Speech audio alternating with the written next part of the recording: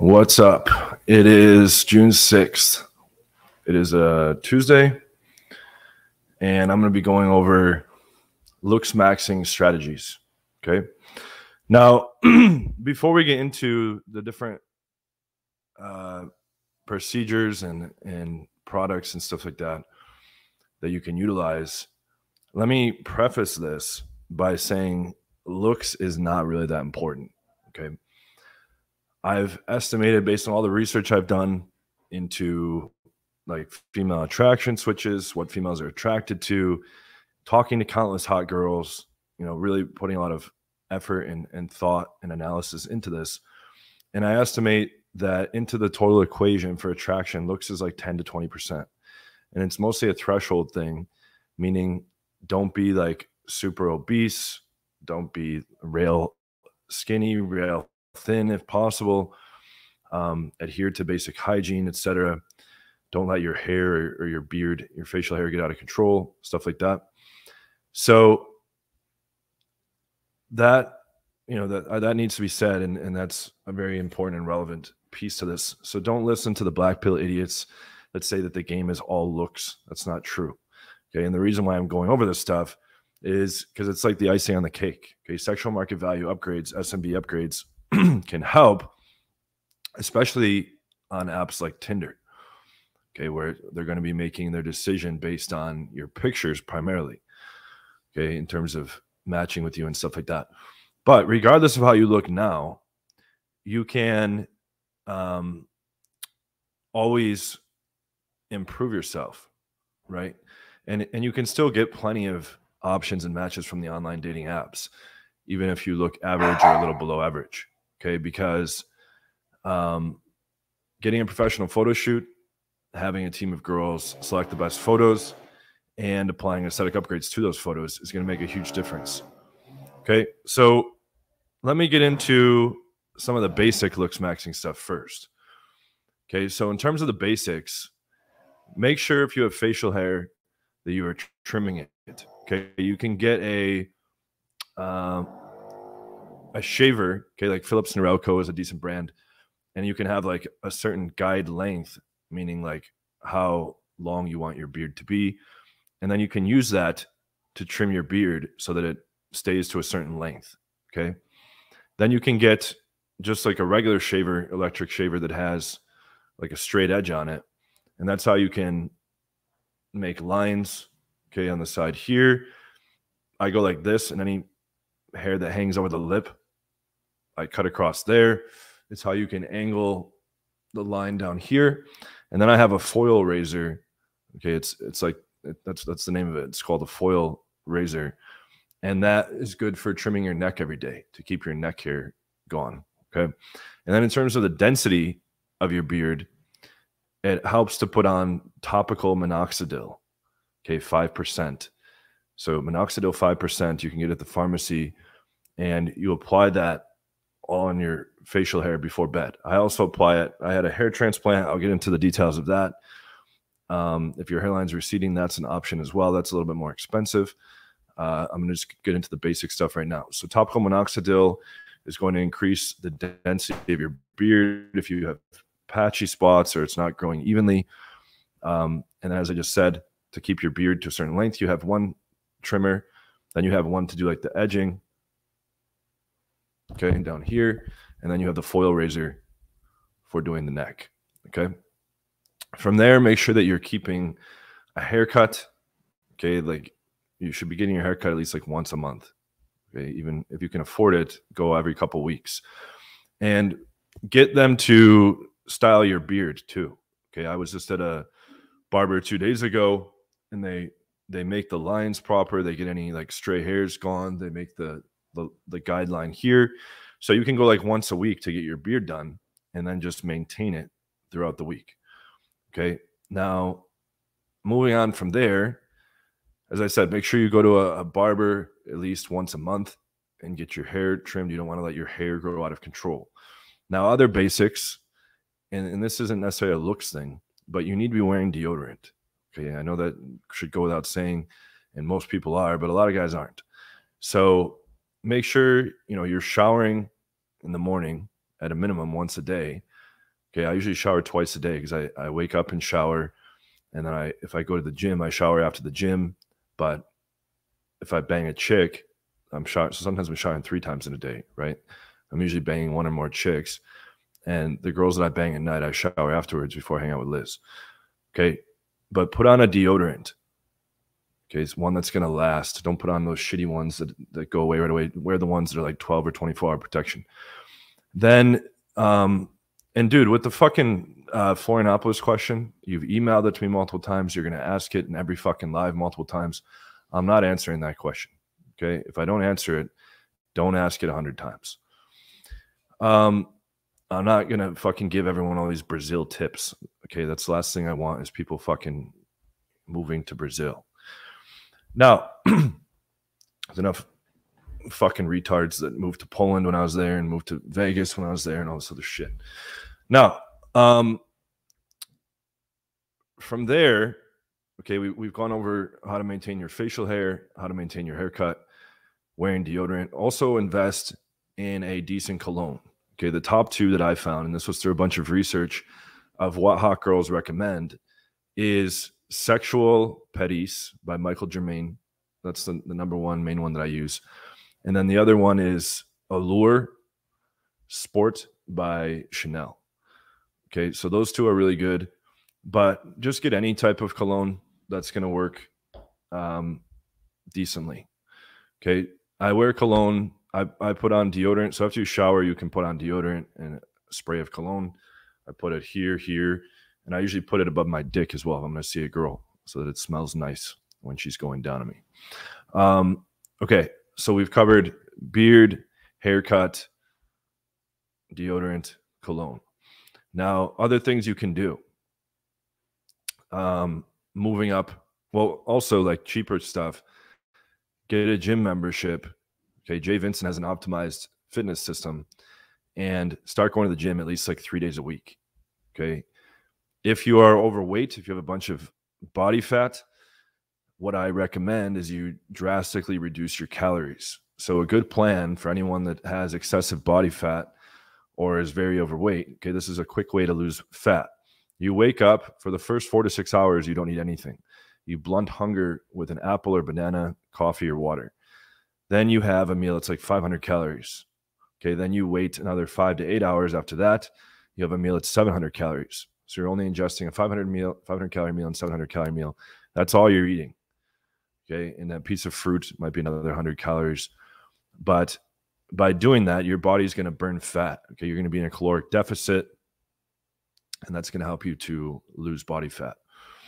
But get a gym membership and build up your body, okay, so that you are not skinny or you don't have a bunch of excess body fat. Okay. Now, and I should note, right, like a lot of guys like have been commenting lately. They're like, oh, it's easy for you to get girls because you're all tattooed up and you're in good shape and you're tall and this. Like, through the vast majority of the game, I was very skinny. Through the vast majority of the game, I had a receding hairline. I didn't do any SMV upgrades at all. Okay, so these SMV upgrades, a lot that I'm going to be talking about in this stream, is stuff that I've done like since I've gotten to Brazil. All right, the first tattoo I ever got was in like 2018 when I was like 34. And then the other ones I didn't get till the past few years until I arrived in Brazil. Okay, but other stuff that I've done in Brazil, I did a hair transplant. Okay, if you do it in the US, you're going to be paying something potentially like 10K. Okay, if you do it in Brazil, or people that are in Europe, or even people in the US, this is another option for you. There's a good clinic in Istanbul, Turkey, where it's also like 3K. Okay, and in Brazil, it's like 3K. So I did mine in Brazil. You can save money by doing it in another country besides the US. Okay, I went to a top doctor here. What they do is they take hair from the sides and from the back, and they implant it follicle by follicle up into here. So I had receding hairline here and here. And let me show you guys a picture, because I was just looking at a picture recently of how it looked. Okay, this is how my hairline looked.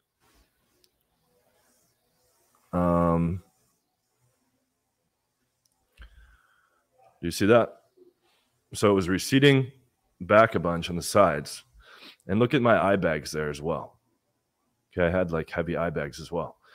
So what I did was, blurry now.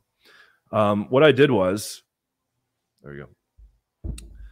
I did the hair transplant, right? And then that takes about a year to grow back. For those of you that were watching my channel in 2021, I was still recording videos all the time, and I was living with multiple girls in the house, still fucking railing hot chicks, and it looked like crazy because all the hair like falls out at first, and then it like regrows back, like how it does like when you're a baby and stuff like that. Okay, so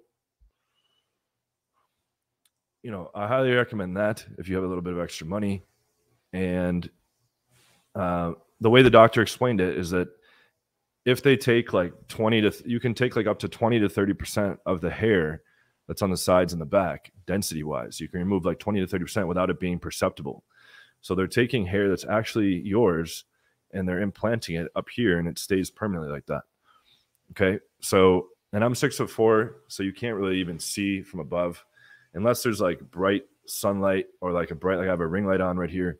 Unless there's like bright light on it, you can't even tell that it's a transplant. My buddy just sent me a picture of Conor McGregor recently, and it's very obvious that he did one too. You can just tell because it's a little more thin in the front, right? There's Conor McGregor's hair, and you can just see it was receding, and in the front there, he got some hair transplanted. Okay, so that's something you can do, but keep in mind, like, before I got to Brazil, like I was at 1,179 leg count when I arrived here, February 7th, 2020. And I had a receding hairline. Like I had one tattoo, right? Like people are always trying to say, oh, well, he banged all these girls because he had tattoos and because he did SMB procedures. No, I did all that shit after the fact, after I'd already fucked almost 1,200 girls. So, but like I said, it's icing on the cake, right? I maxed out. Not like fully maxed out because there's always still room for improvement, but I made my skill level very, very high before I did the bulk of the SMB upgrades. And I did that on purpose because I didn't want to rely on aesthetics to make to make or break getting the girl. I wanted to max out raw skill and then add the aesthetic stuff on after. So now it's even easier, right? I have hot chicks kissing my ass all the time. I did before I did the SMB upgrades, but it now gives you even more of an advantage. Okay. So there's a hair transplant. It was painless. A lot of guys are like, oh, how much is it going to hurt? Is it going to hurt after?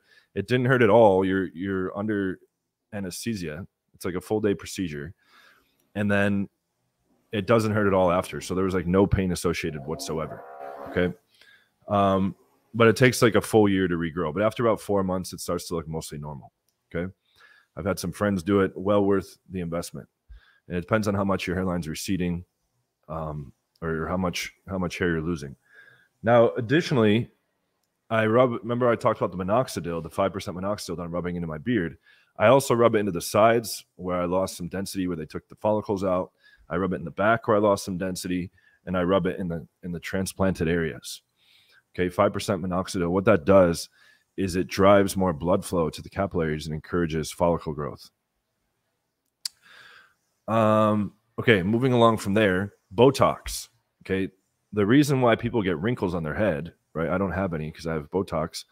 The reason why people get wrinkles on their brow is because gravity is pulling your skin over time. So the way the doctor explained it to me is she said that, your wrinkles get worse and worse over time. From the moment you start doing Botox, it like stops it at that age. So whatever wrinkles you have at that current age, when you start doing Botox, it's going to stop gravity from pulling on it because it's a toxin that paralyzes the nerves so that it doesn't pull on it anymore. Okay. But you have to keep redoing it every 6 months. Okay. And does that hurt? A tiny bit. It's like little pinpricks where they're injecting the toxin into your fucking forehead. Okay. There's usually like 3 major parts. You make like the surprise face, and that makes wrinkles up here. And then they mark with a pen, and then they do the injections after. You do like a big smile, and it gets like the wrinkles here. They make the spots, and they do the injections after. And you do like a furrowing of the brow. Okay. And I do that face a lot. So I have like a couple strong ones here, but there was a bunch of other ones that got fixed. Now, I'm looking at so much retardation online all the time. Like, what the fuck is going on, face? And keep layering in questions here. I'll get to questions afterwards. So you have the Botox. It's doing this area, the sides of the eyes, and your area here. Okay. You can also do fillers, eye bag fillers. You should do those like once a year. So it's hyaluronic acid, and they inject that under here. Let me show you guys a picture.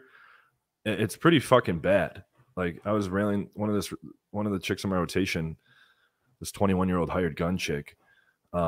She thought I was like 28 or something like that. I'm like, no, I'm turning 40 this year. And I was like, look at how my eye bags looked before I did Botox and fucking eye bag fillers. Okay, this is the thumbnail that we had for that video. Notice how I had big wrinkles here. Okay, those are now gone, as you see in the after picture. And look at, now keep in mind that the first two pictures, like, that's in like bright lighting. Okay, so I didn't look like that all the time, but you can see a huge difference. And on the right is after I did eye bag and Botox stuff, like almost directly after. So look at the difference here. Okay, big wrinkles, and look under my eyes. It looks like fucking ball sacks, right? And I have, like, in my family, there's like a loose skin under the eyes, and we get like really big eye bags. Okay, so but look at the difference there. I'll make it a little bit bigger. Look at the difference under the eyes and on the forehead versus after you do that shit. Okay, so just to recap, we've talked about how to groom your beard. There's a certain shaver here with a certain guide length, okay, to keep your beard at a certain length. Using a foil trimmer down here to keep your neck clean. You're using so there's 3 razors. You're using the regular electric razor to fucking guideline on your beard. Go like this to get any hair that's going over your lip. You can do here, and use tweezers too for any fucking, there's like stray hairs that come out up here or here, looking like bright lighting, and pluck any of those stray hairs that are on your cheeks and up here and stuff like that. And then make the guideline. Remember, I said if you get your beard cut at styled at a barber or a stylist, they're going to make that line for you. You can go once a week, and then you can just maintain that guideline they built there. Okay. Then we talked about using minoxidil to help keep the hair growing more dense. It makes a huge difference, right? Like, I used to have like patchy spots. I used to have, it was growing on, it wasn't growing like a full beard. Okay. And it's still not quite, but it's getting a lot better. Then you rub the minoxidil on other areas of your hair. Okay. And it just helps encourage hair growth. I also take various supplements to encourage hair growth. Grapeseed extract, like, prevents hair loss, hair from falling out by like 50%. I use a special shampoo that nourishes the scalp and minimizes the amount of hair that's going to fall out. I was using, a lot of you might have heard about this, I was using finasteride for a brief period. After I did the transplant, the doctor recommended using finasteride, and I felt my libido go down a bunch. It has like sexual side effects. And I did research on it, and it's like an androgen blocker, and it's like interfering with how testosterone is working. So I discontinued that. I don't want any fucking knocks on my libido or interfering with testosterone. Then we talked about using a deodorant and a cologne. Okay, showering at least once a day. That'll already make you smell better than Max Tornov, the video game nerd that used to work for RSD, who's now a career business scammer. What else? The transplant. Okay, and then of course for the wrinkles, Botox, the eye bags, fillers. Now I did other stuff too. Okay, you can do a whitening on your teeth. I had braces when I was like in middle school, when I was like maybe 13 or some shit like that. I had them for like 2 or 3 years. If your teeth are fucked up, I recommend getting something like Invisalign so you can straighten your teeth. Okay, see, my teeth are mostly straight now. And then you can do a whitening. I drink multiple cups of coffee every day. So you have to you know, do those things periodically as well. I haven't done a whitening in a while. I need to do one of those again, but that will make your teeth whiter. Some people get fake teeth, and I think it looks fucking stupid in a lot of cases, like the veneers and shit. Like, here's an example of Modern Life Dating, who I'm suing in 2 different countries, with his dumb fake teeth. Okay, looks like shit there. Looks like shit there. So I don't recommend doing that, unless you have like rotted or broken teeth, or like your teeth are like severely fucked.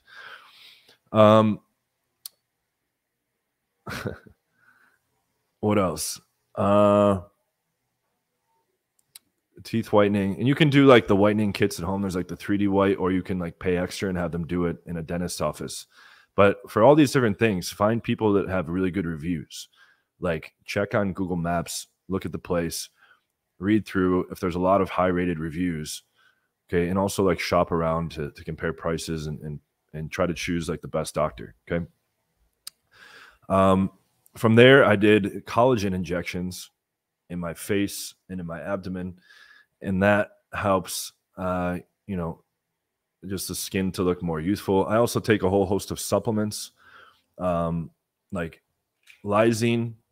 See what it says there? Supports collagen synthesis and your immune system. Okay, so you can take various supplements that are also going to stimulate collagen as well. You can actually take a collagen supplement as well. Now, let me think here. What else am I doing? I did, this one is a little bit more expensive, but I did something called facial harmonization. So what that does is, my face was more like vertical and oval shaped, and by putting in these fillers, they put in some fillers down here and down here. It makes the, you know, it helps your jawline, but it also makes your face like more rectangular, right? Like more defined, better shape. And they basically put in like fillers like here. They put some like near my nose and stuff like that. That lasts about 1.5 years, and then you have to redo it. But it can, you know, lots of injections like that over time can eventually lead to not looking so great in the distant future. So I'm looking into the potential of doing like facial implants, right? So instead of having to do every 1.5 years where they put in the injections, I'm looking into potentially getting an implant. Now, that might sound extreme, but like, my face looks better like this than it does originally, right? And one thing you can do is like a guideline in order to have like a benchmark is take a normal picture of your face in good lighting, straight on, like it can be like a selfie, and then download the app FaceApp, FaceApp. You got to pay like $30 or whatever for the upgraded version, and use the impressions filter Hollywood 2, just the default Hollywood 2 impressions filter. And that's going to use AI to put a bunch of aesthetic enhancements on your face. And then that should be like your goal for how you want to look all the time. That's what I did. Okay, so the facial harmonization got me closer to that. The eye bag fillers, the Botox, all those things got me closer to it. And I noticed in FaceApp, it was adding like a layer of like, almost like a layer of foundation, like when chicks are applying makeup, right? Like an evening of the skin tones. And what I found is a product, I talked to a dermatologist, is there's this tinted sunscreen, okay, which is, it has a plethora of benefits. Number one, it's like SPF 50, so it protects your skin from the damage of the sun. Number two, it's a moisturizer, so it keeps your face and your skin hydrated. Number three, it's a tinted product, so it evens out the facial tones on your face. Number four, it fills in little pores on your face. Okay, if you have like particularly big pores or whatever, it fills those in and evens out the tones and the shading on your face. And last but not least, number five, it like decreases the levels of oil in your skin. Okay, so it has like a cumulative effect over time, so your skin gets less oily. So that's something that I apply every day as well. Okay, after I get out of the shower. Now, I use like a normal face wash with a bunch of, you know, extra stuff in it to make the skin look nice, particularly for oily skin, because my skin's a little bit more oily. I use a vitamin C serum. Okay, so I rub the vitamin C serum all around. I use a different product that helps firm and tighten up the skin near the eyes. to help reduce any lingering wrinkles. And then there's this, there's a lot of shit here. Then there's this laser machine that's like kind of modern technology that can help diminish any lines, right? You get these lines from like sleeping on your side. When you're like laying on the pillow, it's like pushing on your skin and it creates this line. Over time, it leaves like that line, right? And when you first wake up and you go to the mirror, you can see those sleep lines and they can get deeper and look worse over time. And there's a device you can use. It costs like $150 a session. I do it like once a month. I've only done it like 3 times, but we're going monthly now. And it keeps, so I still have a little bit of line here and a little bit of line here, but that's going to be continuing to be diminished over time.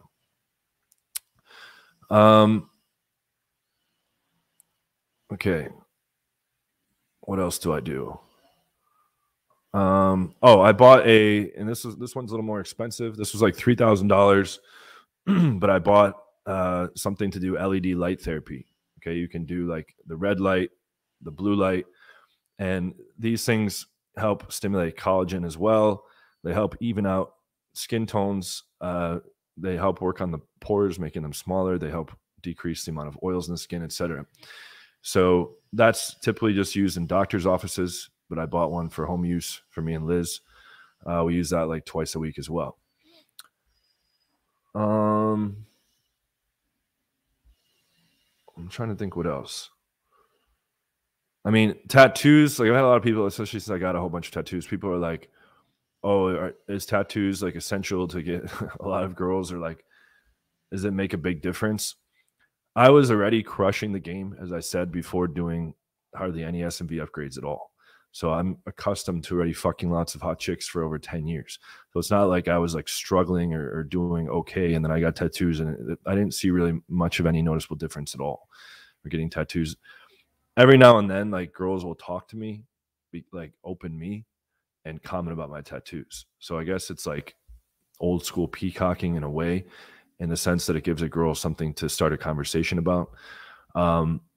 But I just always wanted them anyways. So once I was like fully done with the corporate world and I put on a little bit extra muscle, that's when I decided to do that. But from like the scientific studies, right, that they've done about tattoos, women generally think that guys with tattoos are like more confident, more dominant, more alpha, like a whole bunch of positive masculine traits, right? But they think they're like worse partners, like a worse boyfriend. So I was like, great, that describes me perfectly.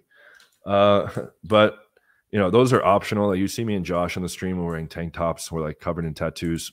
The other coach on the 8-week program, he's got his full arms and chest done as well, and hands now. So it's like me, Josh, and our other coach Paul that run the 8-week program, and we're all like covered in tattoos. But it's not like a prerequisite. It's not that big of a deal. You know, it's not. I think in a way it might have, and this is just, you know, me speculating, but I think it might have like some tribal roots. You know, like leaders and stuff like that would like paint themselves with like animal blood and like different shit like that, or wear, you know, like different symbols of stuff that they had conquered. So in a way, it also demonstrates a certain level of not giving a fuck, because like, especially to get like a hand tattoo, right? Like I did like a fucking female face on my hand. Like when chicks are looking at my tattoos or when I'm explaining them, they're like, what do all these mean? I just like skip over the hand because I don't want them to think this is like an X or something. But I wanted to symbolize, for those of you that don't know, I wanted to symbolize like, you know, devoting my life to fucking a ton of chicks, and then also like the achievement I've made about how many girls I've been with. So each of these D's is a 500 in Roman numerals. So this represents literally 1,500 girls with that, right? But you know, in order to like tattoo your hand, it requires like a certain level of like detachment from caring what people think, because there's no way to hide that, right? Even if you're wearing long sleeves, it's always visible. And you know, like a lot of the fucking rappers and shit are all tatted up, or like rock stars and singers and this and that. But again, that's just an optional thing. Don't feel like you have to get tattoos, or that it's somehow essential to success with girls. I'm trying to think what else. In terms of like clothing, wear stuff that fits you. So, you know, don't wear shirts that are like too small that looks like it's like your little brother's shirt. Don't wear stuff that's oversized, it's all baggy where it looks like you're like swimming in the clothes. You don't need to buy name brand shit, right? Like a good like middle of the road store for most guys to find decent stuff would be like H&M or Zara, right? And they're not like high end brands, but it's like totally fine, right? You can get decent stuff. If you have a little bit of extra budget, I highly recommend you hire a fashion stylist. We have one on our team. When guys sign up for the 8-week program, they can optionally add that in, and she does virtual consults, helps you recombine existing stuff in your wardrobe, and gives you new outfit recommendations. Okay, so that's something that you can optionally add in as well, is have a fashion stylist select good clothing and colors that match you. And I've gone through that with multiple stylists in the past. Other than that, let's see, I don't do this personally because I'm 6'4", but if you're shorter, you can wear platform shoes, or the ones that have like, that give you like 2 inches, right? That basically like they're going to make you look taller. So you can do that when you go on a date or go out and do night game if you want. It's not, you know, that's again an optional thing. Not that big of a deal. I'm trying to think what else. Make sure that, you know, obviously, you know, just simple things. Make sure you're brushing your teeth, right? Like, even though this isn't like a looks and aesthetic thing, I have mouthwash that I'll swish before any date, before I hang out with any girl, before I go out to the club, right? That's going to kill, like, a lot of the germs that come from bad breath get killed from mouthwash. But also make sure you're flossing, because a lot of it'll be like a fucking, you know, dirty backed up kitchen sink in your mouth if you're just brushing, you're not flossing. Flossing is even more important than brushing if you do the research. And like, people that don't floss like die like 5 years younger, because there's all kinds of bacteria and shit that comes in through your food, right? And just a quick lesson, there's like 2 major points of contact. It's on like both sides of the teeth. So don't just stick a piece of floss up and then bring it down. You want to go on one side of the tooth or one side of the gum line, and on the other side of the gum line, and wiggle it a little bit, okay? And so the order that I do it is flossing, then brushing, then mouthwash, okay? But that's going to help eliminate any bad breath. Just simply brushing your teeth oftentimes won't get rid of bad breath, and that's like a fucking cold approach killer or date killer if you're talking closely to the girl and you have bad breath. I've had a lot of experiences with students coming on programs with bad breath or not wearing deodorant. You have to adhere to those basics, right? If you're trying to speak to a girl from close distance and your breath smells like shit, it's not going to work in your favor. But yeah, doing the flossing and the mouthwash is going to help a lot. And in between girls, like if I'll see like girls like back to back or back to back to back, all I do is like swish mouth rinse, put on deodorant, and I don't even usually wash my dick. Like, you can optionally wash your dick. If her vagina was like especially potent smelling, or like her period was starting or ending or whatever, and you have some blood, you can optionally wash your dick. Or if you just want to, you know, spare the next girl from having to suck the other girl's pussy juice off your cock, you can wash your dick or shower in between girls. Let's see. Okay, so we covered facial hair maintenance, haircut stuff, deodorant, cologne. Oh, here's a good one. Okay, your pubic hair. So that edger, to make the line on your face, like basically just like a straight razor with no guide, electric razor with no guide, you can use that on the hair above your dick.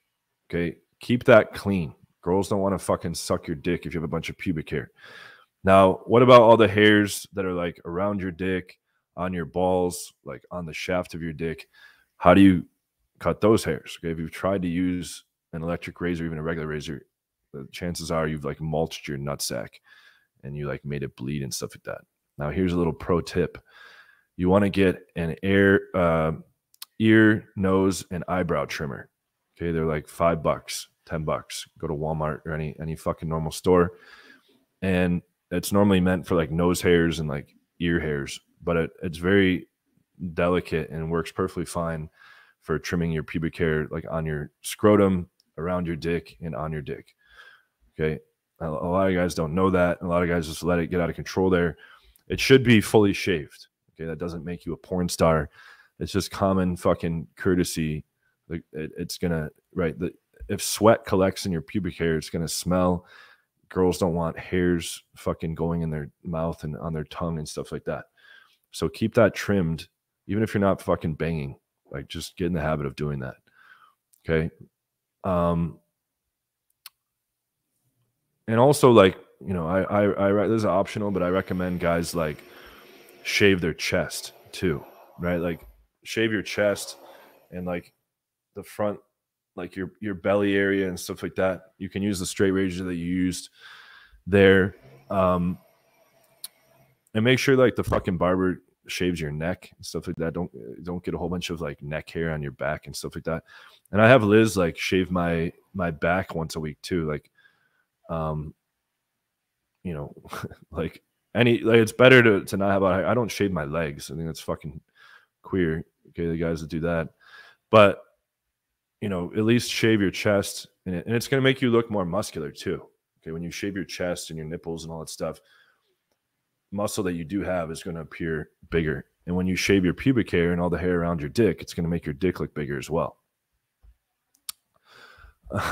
Let's see. Let's look at some of the questions here. I'm trying to think what else. We covered the hair transplant stuff, teeth whitening, minoxidil for the density of the beard. A lot of fucking shit I'm covering here. The Botox, which you should do every 6 months. Eye bag fillers, which you should do every once a year. I mean, this isn't directly SMV, but it contributes indirectly to SMV stuff. Your testosterone levels. Okay, you ideally want to be between 700 and 900 total testosterone.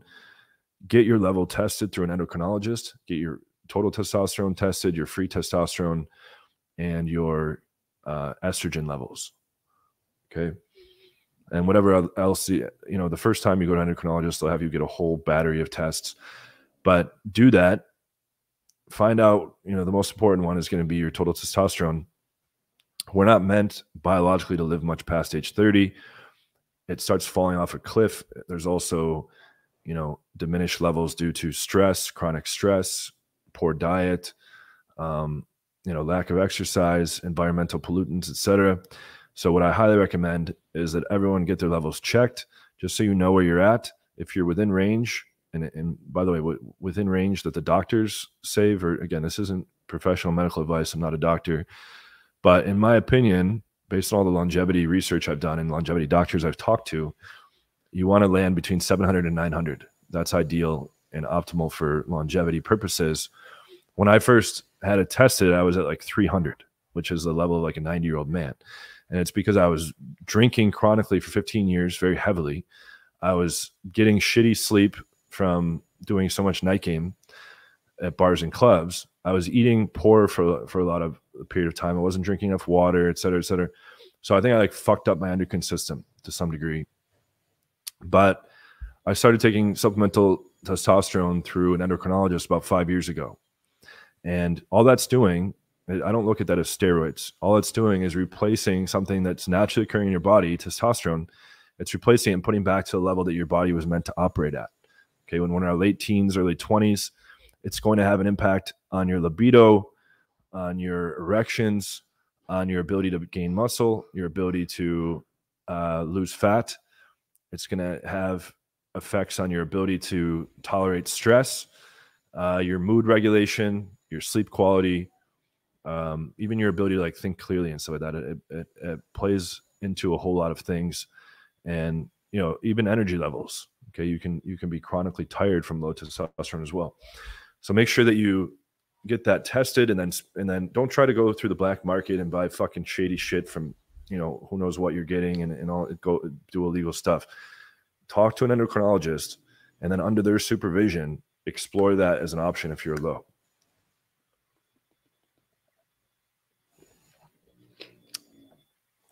Now, one other thing that just came to mind is that after you do all these, whatever sexual market upgrades you decide to do, you can do additional ones through the use of FaceApp.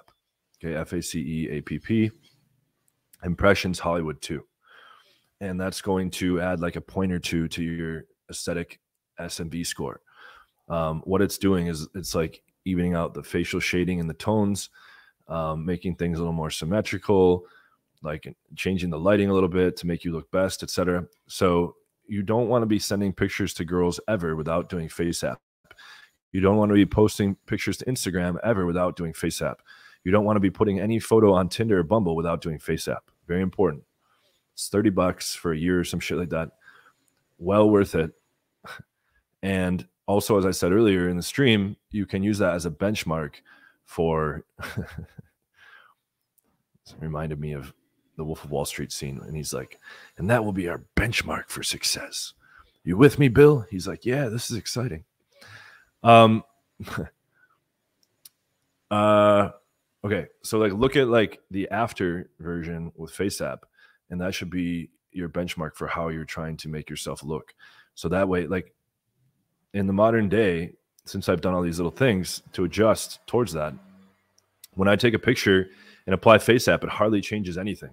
And that's like where you want to be. That means you're FaceApped in real life, which means you've like maximized the way your face is appearing to people. Okay. But like, don't fear, right? Like if you haven't done any of these things, which I know most people haven't, that's fine. Just simply getting a pro photo shoot is going to highlight the best versions of yourself, right? With the best backgrounds, the best poses, the best outfits. And then having a team of hot girls like we have for the people that come through the 8-week program that select the top 5. They're already pre-selecting in advance which pictures are the best and are going to resonate with other girls. So that way you don't have to just guess. So I hope these perform, or I hope these are good enough. Then you apply FaceApp on the best ones. So think about, most people are just throwing up average, normal pictures. You're already elevating your quality a whole bunch by getting a pro photo shoot. Then the team of girls picks the best ones, the top 5. Then you apply FaceApp on those. It's the best of the best, and then maxing out how those best of the best look. And that's how you get really good results with Tinder and Bumble and Hinge and any other online app.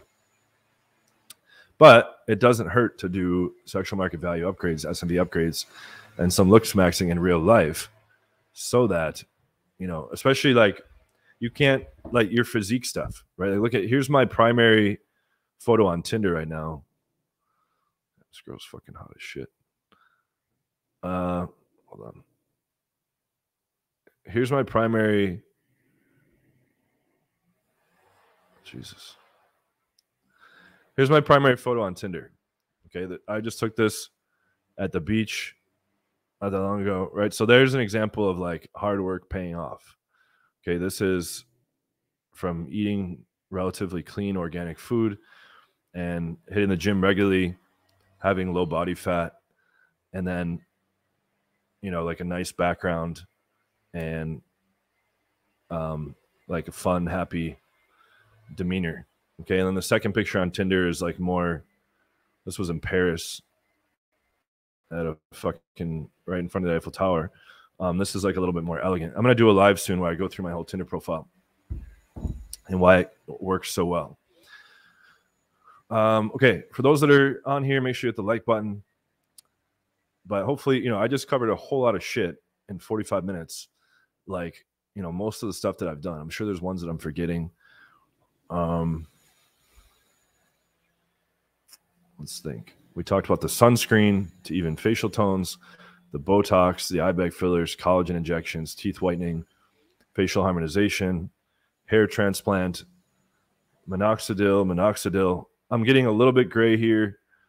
All right, I'm turning 40 this year. Well, and girls like the salt and pepper, like when there's a little bit of gray mixing in your beard and your hair. Once it hits like a threshold where it's like too gray, too much of it is gray, I'm going to start dyeing my hair. I'm going to start there's ways to do it naturally where like nobody can tell. My dad does it. My dad's about to turn 70 and people think he's like 50 or something like that. But I also take a whole bunch of supplements, right? I take a good multivitamin from Life Extension Foundation. Lysine helps support collagen synthesis. Collagen pills help collagen. I'm using that LED light therapy to stimulate collagen. And you can go in too, like you can go into any like aesthetic clinic, again, go to a reputable one that, you know, preferably has doctors working there, not just like chicks that are like 20 and 21, like doing procedures. You want to find one where it's like reputable doctors, where you can see a bunch of before and after work that have good reviews, and they can just give you an assessment like, hey, like this would make the biggest difference. Here's the pricing. Okay. And you can go and get customized solutions for doing aesthetic type things. But make sure you're trying to, they've found like 7 hours of sleep is even better for you than 8. And that's a fact. But try to get, you know, 7 hours of sleep every night, and drink enough water, like, you know, basic health stuff as well. Get regular exercise. All that stuff's going to contribute to your youthful appearance and your vitality. And I'm going to be looking into doing like some stem cell stuff as well. That's a lot more expensive. That can kind of replace cells to more youthful levels and stuff like that. So, but that, I think I covered most of the main things. Okay, clothes that fit, work with a stylist if you have the budget. And you can wear accessories too, right? Like wear a watch. This watch isn't even very expensive. Like I have a Rolex, I have expensive watches. I don't really care to be showing that stuff off or anything like that. Just wear stuff that you like to wear that can meld with your particular style. I wear this necklace here. There's no significance. I just fucking wear it as an accessory, right? You don't need to get like a whole ton of piercings or like do a pink mohawk like Vince Calvin, or wear, you know, these like giant platform shoes and dress like a rock star and all this stuff. A lot of these things are like very subtle. And a lot of the strategies I went over apply to like hair and face, and that's going to be most of the stuff people notice. And physique is a good one to work on as well. Okay, so let's go through some questions. And for those of you that came in late, I recommend watching the beginning of this because I covered a lot of stuff kind of in rapid succession. And as always, for people that want to get all their dating shit handled, platinumdatingsystem.com. You can go to the link in the pinned comment in the chat, or the link in the description for signing up for a free 30-minute call. Not only can we solve all the dating stuff for you and pack your schedule full of dates, but you can add on additional add-ons with Jay Vincent's fitness training, and you can add on with our fashion stylist, Kristen, who used to work for as a GQ stylist. Okay, so let's look at some questions.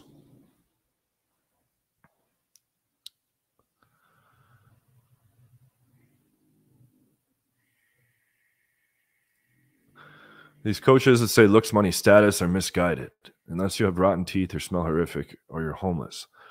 Yeah, as I said, it's mostly a threshold thing, right? Like not many people look like a Chad. Not many people look like a male model. Okay, but the vast majority of guys can still fuck hot chicks.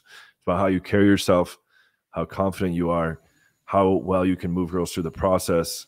Okay, how your demeanor is in the face of objections and negative reactions and stuff like that. But yeah, don't let your hair or your beard grow out of control. Don't skip deodorant. Don't fucking wear clothes that don't fit you, and don't be like very obese, right? Or even rail thin. Like I was very, very skinny for a bunch of time in the game. You can hide that by wearing like baggy jeans and, you know, wearing a coat and stuff like that. But like, it's better to just like get to like a normal weight. You recommend a nose job for guys that have a big or weird nose. Each of these things is, you know, your own personal preference. It's, I mean, with a lot of these like computer simulations now, they can show you like what it's going to look like before and after. Okay, so I'd recommend like talking to some girls and being like, you know, how do I look here versus here? Is it a significant difference? Does it bother you a lot personally? Would it make a big difference to your mindset if you got that fixed? Do you have the extra finances? Like these are the considerations. My personal opinion is if you have the extra finances, then do anything you can to look better. Why not?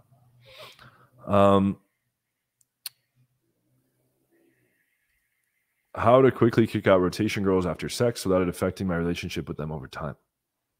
The frame should be that you run a company or are otherwise always busy with work. And when you see her once a week or sometimes twice a week, it's just to like fit her into your extremely busy schedule. And you usually have to get back to work right after. They can't blame you for having to put work first, especially if it's your company. So I know I run a company and I just say, like, after I fuck them, we hang out a little bit, but I say like, oh, I have a lot of shit to prepare for a meeting in the morning. I have a lot of shit. I need to go over a bunch of like reports with my business partner, any of the above. Okay. And they always understand. So that's how you do it without looking like a dick. Okay. I used to, like, back in the earlier days, I'd be like trying to come up with excuses like, oh, I need to be up early. I'm really tired. I should go to sleep.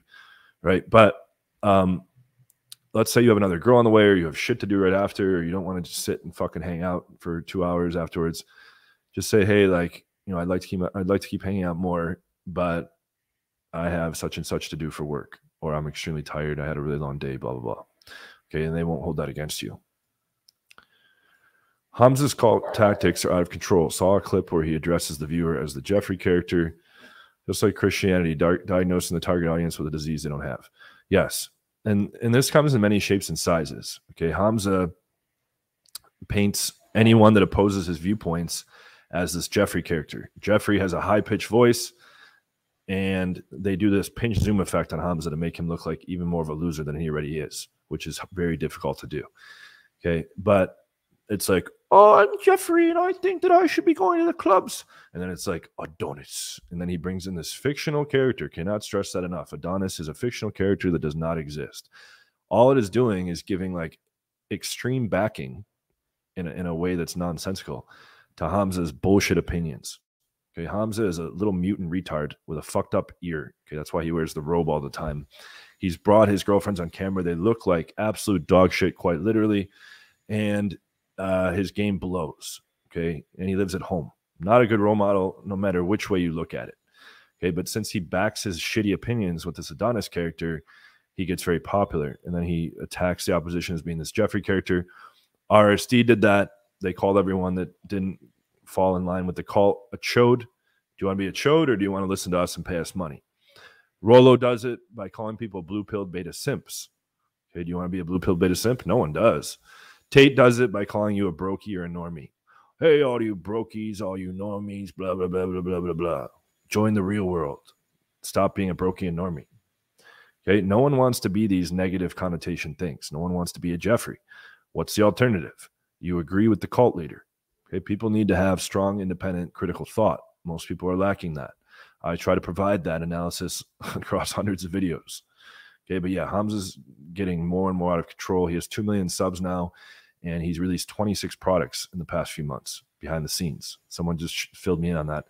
Fucking sickening. All dog shit, and he's not a real expert. I'm glad you remember that story. Yeah, this was circa 2015 in San Diego.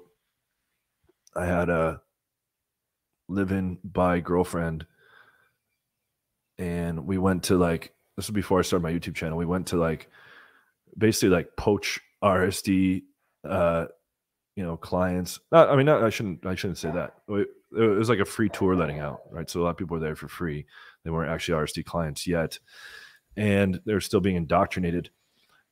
But we basically like went outside the free tour, and when it let out, I was like cold approaching people and telling them I could help them actually solve the problem instead of, having them go approach nonstop for years and get nowhere, or lay on the sidewalk or scream "you" at the club, okay, or do little spins and jump up and down holding hands with men to bring the party.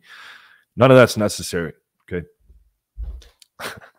and a kid tried to cold approach my girlfriend at the time by opening her and saying, "Hey, you must like socks. I see you looking down at your socks, blah, blah, blah." Nice, right? Great opener. And she was like, "I know you're RSD." And the guy was like, "Whoa!" Like it's like fucking Fight Club, like secret society. Yeah, this when I said eat 500 calories and then 700 calories, that's people that are trying to lose fat. Okay, it is very low. The point is to be in a caloric deficit. That's the secret to losing fat is eat less.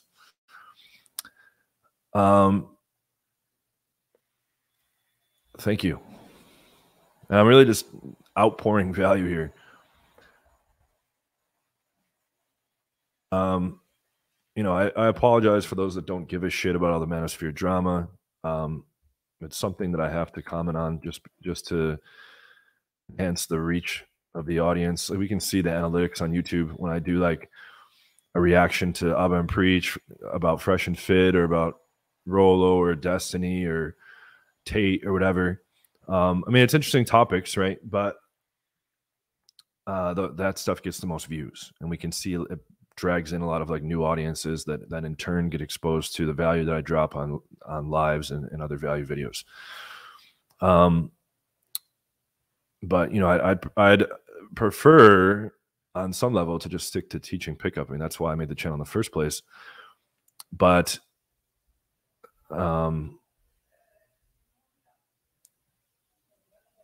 what the fuck was my point?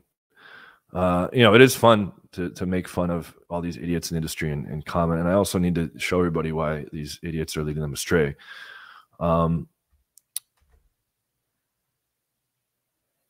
So it is what it is, I guess. Let's continue. Watch my video on the reaction to Tate's stupid public statement today. That was fun to react to. He's like a fucking moron. He keeps getting worse and worse. Is it possible to never have my rotation girls sleep over and still keep them? I used to have a different, like, so let's say you're running like a 14 girl rotation, which I know is not common. I like to run big rotations. So let's say I'm running a 14 girl rotation. My top 5, like they're going to be the hottest, coolest ones. They'll be the ones sleeping over. Okay. That's how it was before I was living with Liz. Liz didn't want me having girls sleeping over, which is understandable, right? I sleep in the bed with Liz every night.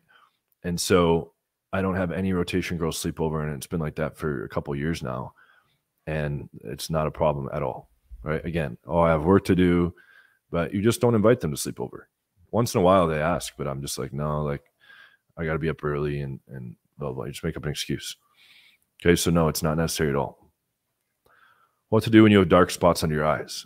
That's what I had. Okay. Drink more water. I mean, the eye bag fillers makes a huge difference, right? That's going to really change things. And also like these skin firming creams. I don't remember the name of it, but I have a couple new creams that help firm those areas up. Like if you watch my channel, you know, and also like don't drink alcohol if possible. That's going to, you know, make you look like, look, when I was drinking, this was after a bender. I showed this on the live yesterday, but let me just show it again real quick. When I was in the midst of my alcoholism in the past, this is how I looked. Look under my eyes there. This is like after a bender. See, look at the difference here. One is like a shell of a man, and the other one is a refined gentleman. But look, do you see how like my face is like swollen? It's like pale, like the eyes, like the life has been sucked out of me. And this was like 5 years ago, 4 or 5 years ago. Right. And this is like, I didn't like this all the time. This was like directly after a bender, like I think right after puking or something like that. And I was like trying to remind myself, like fucking get a grip on your habits here. But the good news is you can fix that stuff. So talk to a dermatologist. A good one in the US, or you can just buy on Amazon, it's called Nutriox. Nutriox. Afraid to invite girls to my dorm in uni. Yeah, I have a client right now that's in that situation, and he's embarrassed because the room's small and all that stuff. Don't give a shit about that. Have her over anyways. You can make an excuse to soften the, you know, her shock factor if she's like, what the fuck? And just say like, oh, hey, I know it's tiny in here. I'm looking for a, you know, apartment off campus currently. Have you looked into darkening your eyebrows or microblading them? No, I have not. How to maintain a good hairline? Is there anything to limit balding early on? As I said, minoxidil 5%. It's just a topical thing. You can also take, I have a friend that he has a supplement company, and he said that he's spoken to a bunch of doctors recently, and they say that you can take oral minoxidil, and that's like just as effective. So I'm going to maybe look into doing that. Yeah, how do beast veneers look like shit as well? He needs a fucking swift crack right in the fucking two front veneers. Crack them in half. Where his bullshit lay count claims. People are saying he's claiming 1,800 lays even though he can't even open a set. It's like Fresh Prince claiming 3,000 even though he can't fucking form a sentence. These guys are such cornballs. I know for a fact they're nowhere anywhere close to those numbers whatsoever. All the best guys I know in the game are between 500 and 850 lay count right now. Okay, when some dumb fuck that has no proof of ever banging a hot girl or any girl for that matter, starts throwing out these big numbers to sound cool, it's fucking pathetic. And it's offensive to guys like me who actually did it. There's various supplements you can use. The Nutriox shampoo. A lot of it's about nourishing the scalp to keep the hair healthy. There's different combs you can use. Like you can limit like rubbing a towel through your hair. There's like Google this stuff and there's a bunch of tips. But technology will save us on all these things. Okay. I just read an article literally yesterday about how there's new stem cell treatments to like regrow hair anywhere, like with no problem. So, that's going to be accessible to everyone soon as well. But the transplant, depending on, how much the hairline's receding, if it is receding, a hair transplant's always a good option. Yeah, we have 3 French bulldogs. 3 blue French bulldogs. I already answered this a little earlier. Yes, I can't state it enough, and I'm so glad I found this early in my game career. In Mystery Method, in the beginning, he said that when a man's judging a woman's value, it's like a split-second decision almost fully based on her looks. So we're like, that's a 9, that's a 7, that's an 8. And that stays relatively fixed. Okay, her personality can sway it a little bit, but we still give her general value based on her looks, like almost exclusively. Luckily enough, it's not like that in the reverse. It's not just some like marketing thing. I don't have any agenda here anyways. I'm just explaining the facts. Women are attracted to survival and replication value, SNR value. Okay. Think back in tribal times. They want someone that can protect them, and they want someone that can provide for them. Okay. Provide them with food and resources, and also offer protection over the young that they make together. Now, Mystery talks about 5 pre-wired attraction switches. Leader of men. Okay, how would that work in tribal times? You're leading the tribe. You're the alpha leader. Okay, protector of loved ones. You can work into stories how you took care of your little brother or your pet or whatever. Pre-selection. Other hot women approving of you. They've done studies with monkeys where they put a male monkey by himself. The other chicks don't give a shit. They put a female monkey next to him. The other females come over. Okay, this is hardwired into us. That's why it's nice when me and Liz are out together and she's winging me, because they don't have to vet my value because another hot girl has approved of it. They don't have to vet my safety because another hot girl has vetted that and she's already with me. So it eliminates most objections and they're usually right on board right away. I talked about this earlier. Hair transplants are about $10K in the US. For a good one, it's $3K in Brazil or Istanbul, Turkey, and I'm sure cheaper or cheap in other countries too. Yeah, what a dumbass. How can I get the bad boy look on online profiles by LOOKSMAXXing in style? Always be mean mugging the camera like Top G. With a cigar, even. What a fucking dork. Watch the video today. He starts off in his little public service announcement with this skin-tight purple shirt and his cigar. I no longer am doing interviews for free. Like, shut up. Nobody cares. Nobody cares. And nobody cares. Let's see. I have no lines. I'm 21. Okay.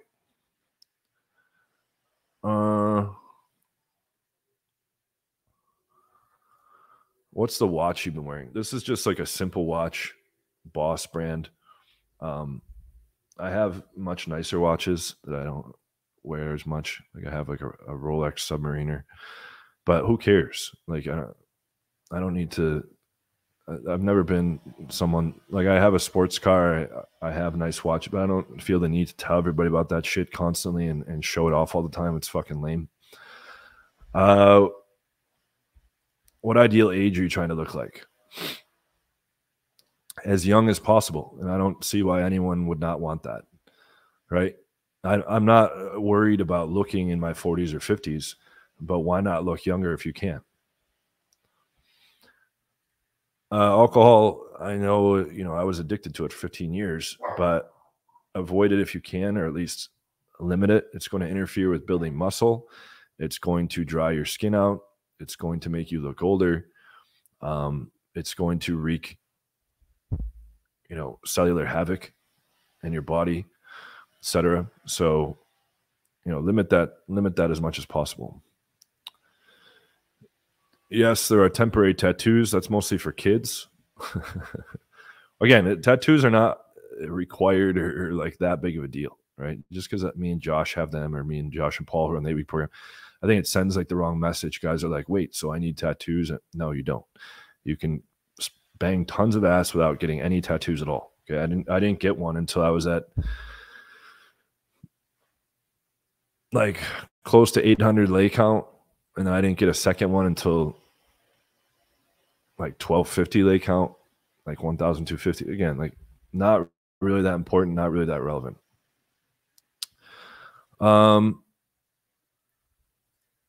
Best spots in Miami for night game and day game. Live nightclub is pretty good for night game. Space is good for after hours.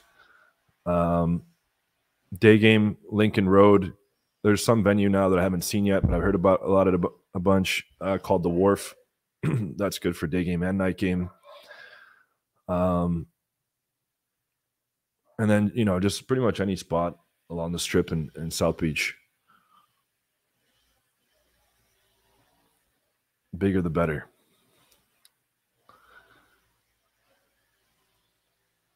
Tattoos and accessories are the correct way. Yeah, I mean, all the guys that I know that crush a lot of ass, none of us dress like a clown. None of us dress like a fucking circus performer. Like Vince Calvin took it too far.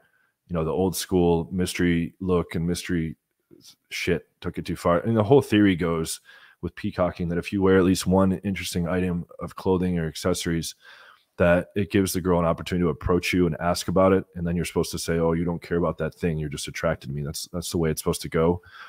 And I used to do this in the early days of game. I spent like $100 when I didn't have that much money. I spent like $100 on this like stars. It wasn't stars, but it was like a bedazzled jacket. It was like a black jacket with all these like kind of like almost like jewels on the back. And chicks would ask about it a lot. And I'd be like, you don't care about the jacket. You're just attracted. And it's kind of a cringe line, but fine line between style and try hard. Yeah, Andrew Tate is the epitome of try hard. He's like literally the most try hard guy I've ever seen. You got to watch my video today to understand all his posturing and positioning. It's fucking annoying. My favorite spots in New York for night game are Hotel Chantel in Lower East Side, multiple floors, a lot of hot girls, and then the Jane Hotel, which I think might have closed down, but 235th is a decent one. The rooftop bar as well. Day game, Union Square, Washington Park.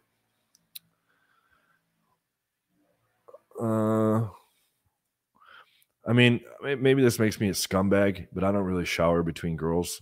So like, unless I got like blood on my dick from one of them being at the beginning or end of their period,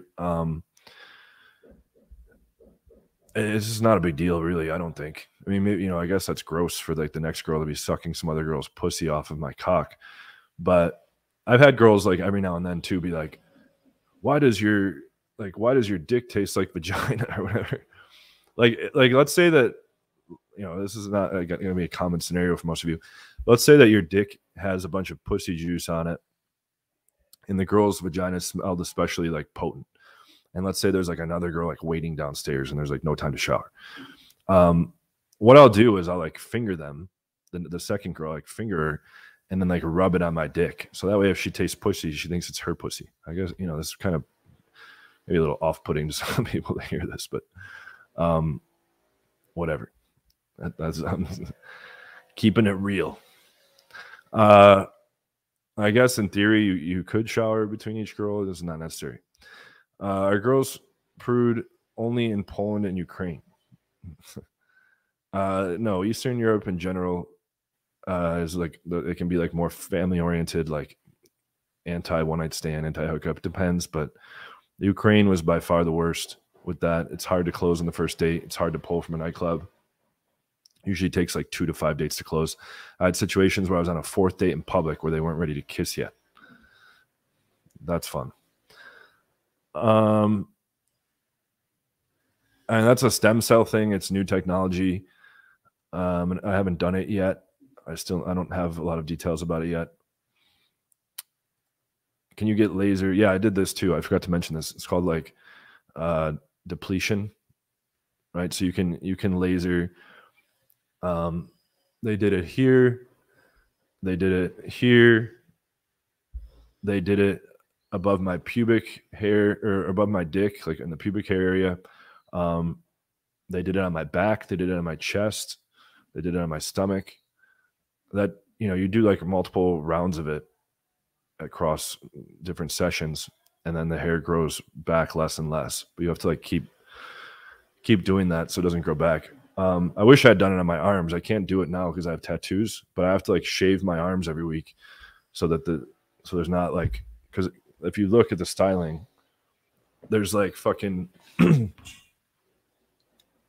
right, like there's like these white things that go through, and there's like parts that you don't want to have this all overgrown with hair.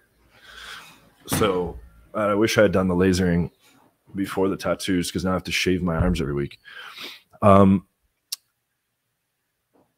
yeah, that is a decent thing you can do as well. Yes. My like top 3 physical turn-ons in a chick is number 1, fake tits, number 2, tattoos, number 3, piercings. And also like nice ass is higher than all those, but those are the next ones in line.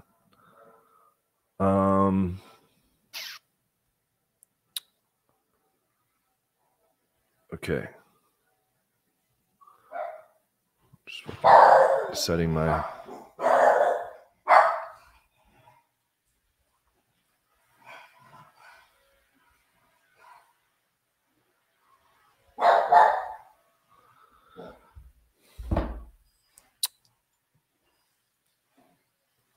I have 3 texts. So on the first ignore, I send one. On the second ignore, I send another. On the third ignore, I send another. I'm not going to go over that publicly. That's part of my courses. Do you suggest divorced guys say they're single / never married on the dating apps? Yes. You don't want to. It's not something you need to hide forever, but it's not a good thing to drop the fact that you're divorced or that you have kids in advance in your profile or on the first date even, right? Unless you're like, you feel morally obligated to bring that in. The point is that like I've had clients in this situation a bunch of times. They're like, oh, the date was going really well. And then I told them how I'm divorced and I have like 2 kids I need to take care of, and how they're and the girl like gets cold feet. It's you want to have the girl like build some level of investment. Okay. She's going to be doing that in like 3 major ways: temporal investment, spending time with you; emotional investment with her starting to like you and catch feelings for you; and physical investment where like hooking up with you, right? You want to build in some of that shit before you drop a bombshell about being divorced or having kids.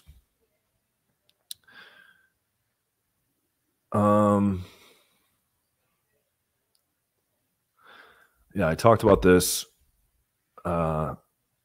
braces or other things you can do, Invisalign. Talk to a dentist about that stuff. Auto lead sourcing software with artificial intelligence. We're still working on that behind the scenes.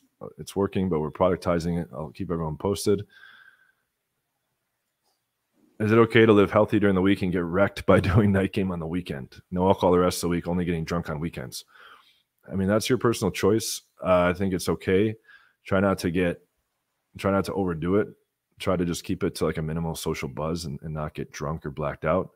And you can mitigate the damage to your body from alcohol by co-administering N-acetylcysteine, otherwise known as NAC.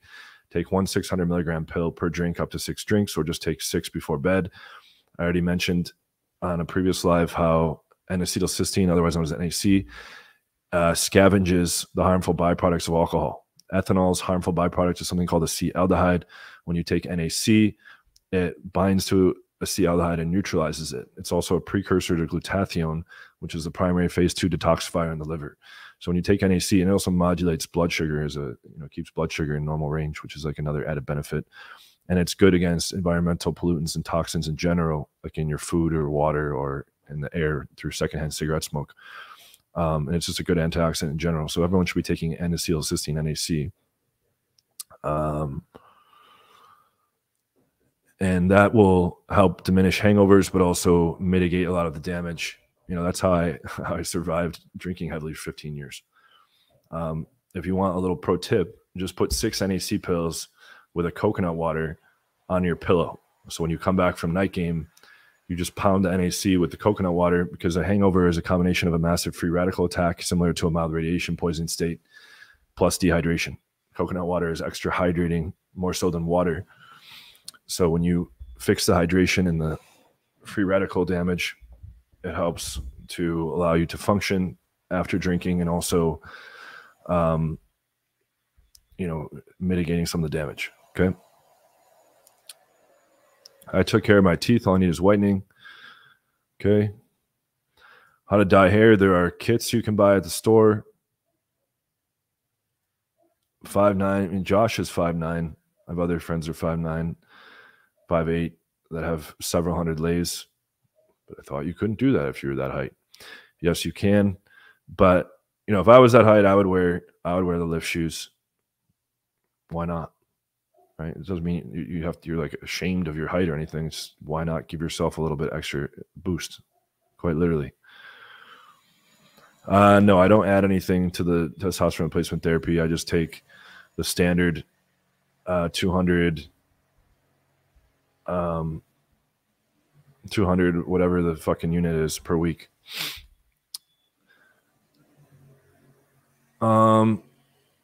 What's your take on Anavar, oxandrolone? I have friends that use this, and it's supposed to be like the safest steroid. I actually had an endocrinologist suggest that I use this at one point. It's supposed to have like minimal to no side effects.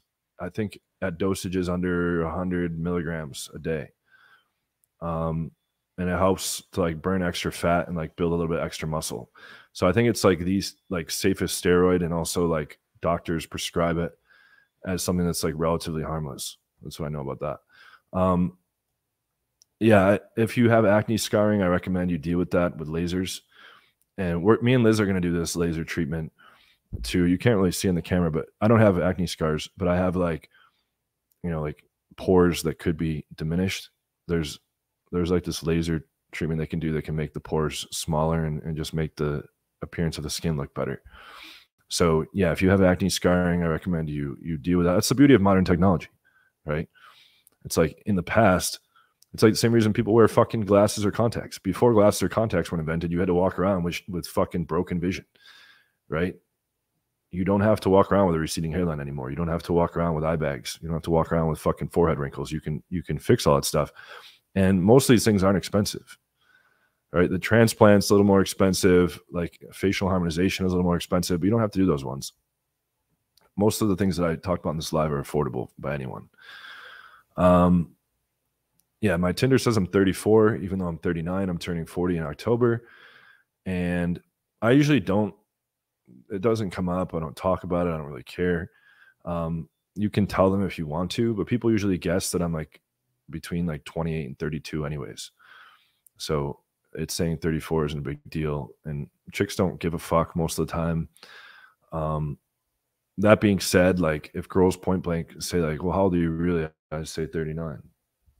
I'd say, oh, I just moved my age down a little bit to appear in more search results. My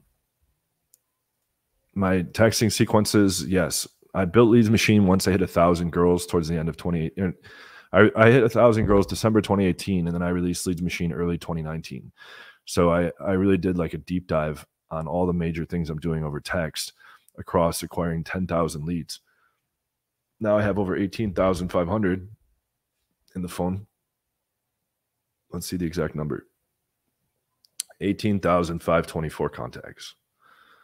I'm almost up to fucking 20K contacts. But yes, my comprehensive texting sequences, including what to do when they cancel, reschedule, flake with an excuse, flake without an excuse, give comfort objections, logistics objections, hookup objections, safety objections, ignore once, twice, 3 times. What do you do when she does this? What do you do when she does it? All defined in flowcharts. It will handle 100% of your texting. It also handles 100% of your Tinder messaging, all defined. Every single situation that come up, it tells you exactly what to do, and it's exactly what I'm doing personally. I'm in Brazil because the girls are the hottest I found out of all my worldly travels everywhere, by far. Okay, Latinas are my favorite looking type of girl, and I like girls with nice asses, and the chicks are super cool here as well. And the ratio of hot girls is really high, and so it's like paradise, right? In South Brazil, where I live, not in the normal parts, but I live in South Brazil, right? São Paulo's in South Brazil. Before that, it was Florianopolis, South Brazil. Lots of the chicks are white, right? I think the big misconception is people think like, oh, Brazil, they all have dark skin. I like girls with darker skin too, but a lot of them have like Euro mixes with Brazilian bodies. So it's like Italian or German like facial features with Brazilian body. So like they're like really stacked. I came down here originally for Carnival, the famous big party in Brazil, in February 2020, after living in Poland. Basically, I left Poland to go to like rehab for alcohol, quit drinking. This was in 2019. Quit drinking, did like a program for like 5 months to like quit for good. And then I came to do a vacation in Brazil. I was supposed to be here for 3 weeks. And a lot of people had told me around the world, like, this has the hottest girls in the world. And it lived up to its name. I was at a 5,000 person event where girls were all in like little costumes, like almost like a Halloween type thing during Carnival. And I had never seen so many girls above an 8 in one place in my life. And I was with a couple of advanced friends, and we were just like, what the fuck? I made out with like 14 girls. I could have taken home like a whole bunch. There's just 9.5s parading around everywhere. So I came originally for vacation, and then I extended my trip. Keep in mind, this was February 2020. I extended my trip to take another month. I also met Liz like the second day I was here. Okay. And so I extended my trip because I liked how hot the girls were, and because I was getting more serious with Liz. And then the pandemic hit. The pandemic hit in March 2020. And then I just decided to stay. And then I just got accustomed to living here, and the girls were super hot, as I said. And that's the main reason, you know, apart from Liz, like that's the main reason I'm here, is because the girls are very hot and cool, and it doesn't get cold. Right? Like you can wear tank tops in the summer, or in the winter, I should say. And you know, now I speak fluent Portuguese, so, and I have residence here now and all that shit. So, I've already been here now almost 3.5 years. So, yeah, I'll be here a long time. Nothing compares to the quality of the girls that I found here. All right. And again, for those of you that are struggling in any area of game, I have it all figured out. Okay, I can teach you live in Miami, July 5th through 9th. You can apply in the description for that. Or the 8-week program. Okay, we're getting guys typically 1 to 2 new lays a week, and putting about 1 new rotation going per week. So it comes out to 50 to 100 new girls a year. Even if they're starting as a virgin or on a long dry spell, it doesn't matter. Once they're using my text messages and my Tinder sequences, and I've optimized their profile for them, it just outputs a massive conveyor belt of high quality dates. Usually the guys don't have enough time to fit them all in. We just had a guy that joined the program recently. He was getting 2 to 3 matches a week prior to joining the program. And then after we optimized his online profile, he got 25 matches in a weekend. And then he set like 10 dates out of it. He was just texting me today. He's like, oh, I have like 3 girls set for the same time slot, and they're all hot and seem really cool, and I don't know what to do. And I'm like, pick who seems the most down. Try to schedule them all. You know, if the first one you go on doesn't seem like it's going to go anywhere, cut it short and see the next, you know. But he's already dealing with advanced problems now. He doesn't have enough time to see other girls. And that's what happens with most students. So you can keep dicking around and you know, being confused and wasting time, or you could just like cut through all the BS, get an optimized solution, and then go forth and fucking bang lots of hot chicks, which is why we all fucking came into this. Don't let all these dumb companies tell you that you came in to trust the process or do pickup, or, you know, just enjoy it going out. It's not enjoyable not getting laid for months or years on end, or fucking like low quality trash. Okay. It's enjoyable to fuck lots of hot chicks. Don't let anybody tell you otherwise. And that's not just, again, this is not coming from any kind of agenda. I'm trying to remind you guys why we got into this, because the community has gotten so far off in left field. Okay. At first, it was just lots of terrible pickup advice, right? RSD was like at least pretending to do game and telling guys to trust the process, which is code word for let us mislead you for years on end while you keep buying our 70 products, okay, or 12 boot camps, and just keep trusting the process, right? Don't care about banging hot girls. And I was always labeled as the weird guy that cares about banging lots of hot girls. How weird. What a fucking weirdo I am. You know, it's like what they did in the Bible with the doubting Thomas story, right? The doubting Thomas, he's like, well, I would believe in Jesus, but I can't see him. I can't hear him. You know, so I'm not going to believe. And then Jesus comes and shows himself, allegedly. Okay. And Jesus teaches Thomas a lesson. He says, blessed are those who believe without seeing, without hearing. And they basically turn the proof requirement that we require for every other thing in our logical, common sense lives on its head. So now all Christians are taught to not want proof. And it's actually bad to want proof, right? So when you try to argue with a Christian and you're like, hey, there's zero evidence of God whatsoever other than this book that apparently God wrote through these humans and stuff. Okay, I don't believe it. Oh, well, God could show himself to you at any time. Look how he did it to Thomas. No, that's a bullshit story. Anyways, but like you see, we want proof to believe something in real life for every other case. But in this particular thing where we're going to base our whole ethical system and what we think happens when we die and all this stuff, suspend your want for proof. And actually, it's better to not have proof. That's what that little story did. Very clever. Okay. RSD did the same shit. It's better to not be fucking hot chicks. It's better to just be going and doing game and trusting the process. Look at that weird guy over there. He's fucking all these hot chicks. What a weirdo. Don't be like him. And I'm sitting there like, really?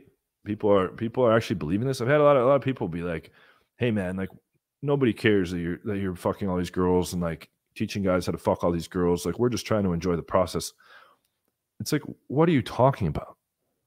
Okay, I've said this story a bunch of times, but I ran into a guy that had been training with Todd, going out 6-7 nights a week, training with Todd for a full year, got laid 0 times. And I was like, I'll get you laid tonight. I ran into him in a club. I'm like, I could get you laid in the next hour. Like, what the fuck are you doing? Right? Like, what are you doing still with him as a coach? Well, Todd says my game's improving a lot. What does that mean? You're not getting laid. It's like if you were like in the UFC and like you never want to fight, right? You just always get knocked out, and you're doing that for years on end. And you're like, well, I'm getting way better as a fighter. According to who? According to what metrics? Why are you not winning a fight? You're in this to win fights, right? Are you going to train with a trainer when you're obese and 2 years later you're still obese and you're like, well, I'm just enjoying the process, man. No, you're fucking here to lose weight. If you're not losing weight, what you're doing isn't working. This is fucking common sense. So stop letting people tell you that you're not here to fuck hot chicks. We're here to have more options and have options to higher quality. That's it. And we're trying to have our strategies and skills produce a better output from the time and effort we put into this. That's it. That's what game is. It's giving you a better strategy to get better results from the effort and time you put in. The reason why I criticize most of the industry is because people are not getting the result, after they put in the time and effort, in lots of cases, money. With my stuff, they almost always get the result, and it's a result that's like so far in the direction of solving the problem that they have a new problem. They can't see all the girls because they don't have enough time in their schedule. And that happens within like 2 or 3 weeks. And you might be saying, well, how is that possible? How are these guys that are getting no results suddenly having too many girls? It's because when we revamp the online profile, that just outpours tons of matches. Okay. Then when they're plugging into my Tinder scripts, it's scripts that I refined over the course of 10 years. Okay. And that was based off 10,000 leads and 1,000 lays, and that I use personally. So now your Tinder messaging is on my level. What do you think is going to happen when you message a girl with my exact messages that I'm using personally? A lot of those matches will turn to phone numbers. What do you think will happen when you text girls with the exact texting scripts that I use personally that have been refined over 10 years? A lot of those phone numbers will turn into dates. What do you think is going to happen when a lot of those girls just show up to your house? Because I've shown you how to do dates straight to the house. You're going to start fucking a lot. Okay. I don't care who you are. I don't care what you look like. I don't care how shy or awkward you are, or how little success you've had. Doesn't matter. Irrelevant. Give me anyone. I'll fucking turn him into a beast very quick. Okay. Anyone watching, I'll turn you into a beast very quick. You can be the cool guy that's fucking lots of hot chicks. That's going to be in the top 1%. I can make that happen 2 weeks from now with high chance. Okay. This is all you need to do. Go there and find out how we would customize a solution for what you're doing, or just click the link in the description. Thank you.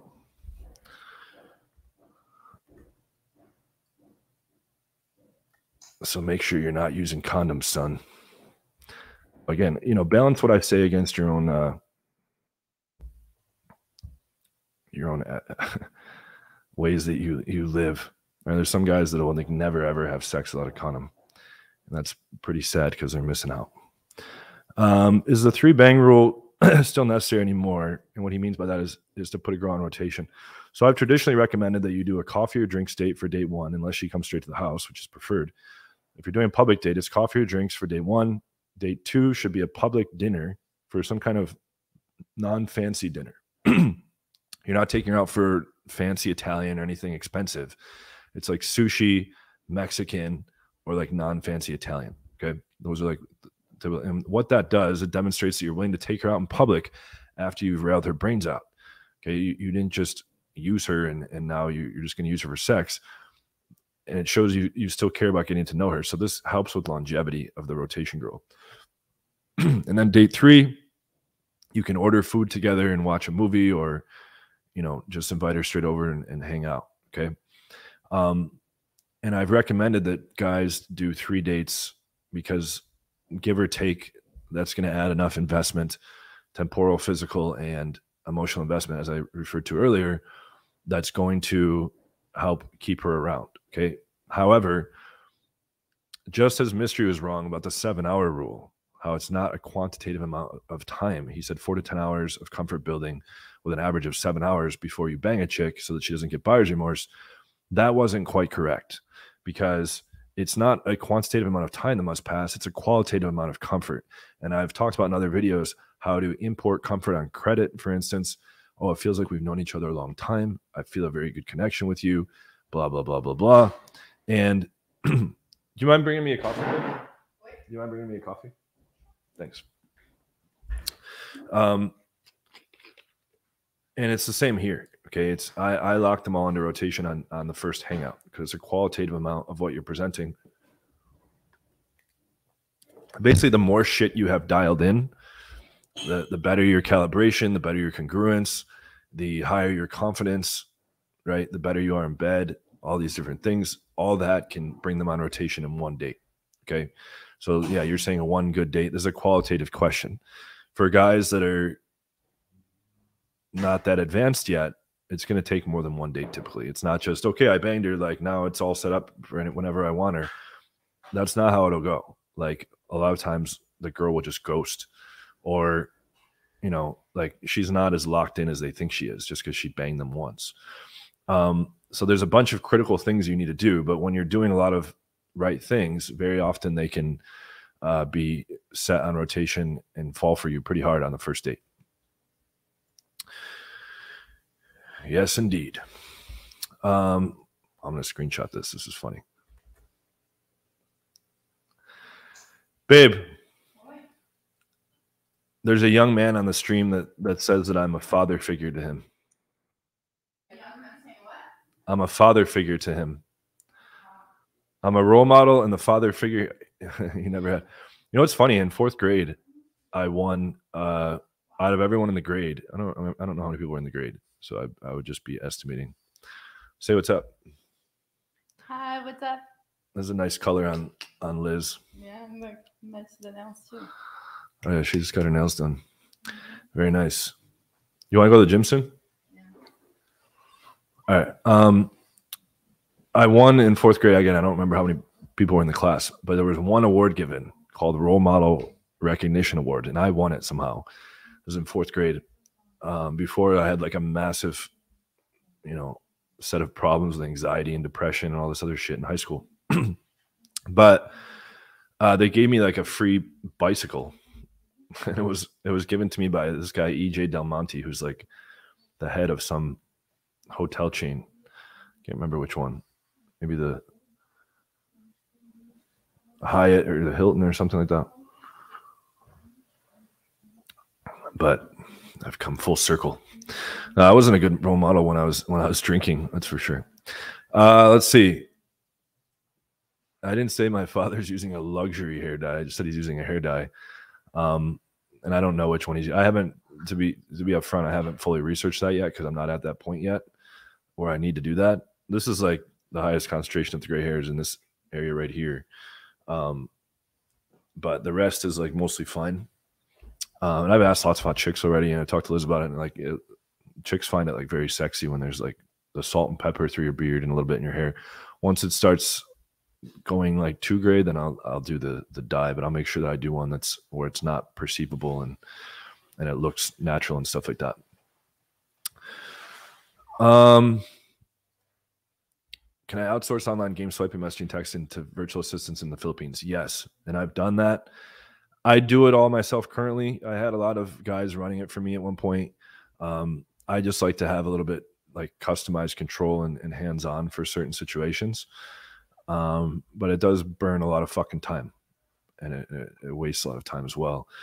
So, like I remember, I'll never forget, I was in Poland, and I was just walking around at one point when I was living in Poland, when I was living in Warsaw.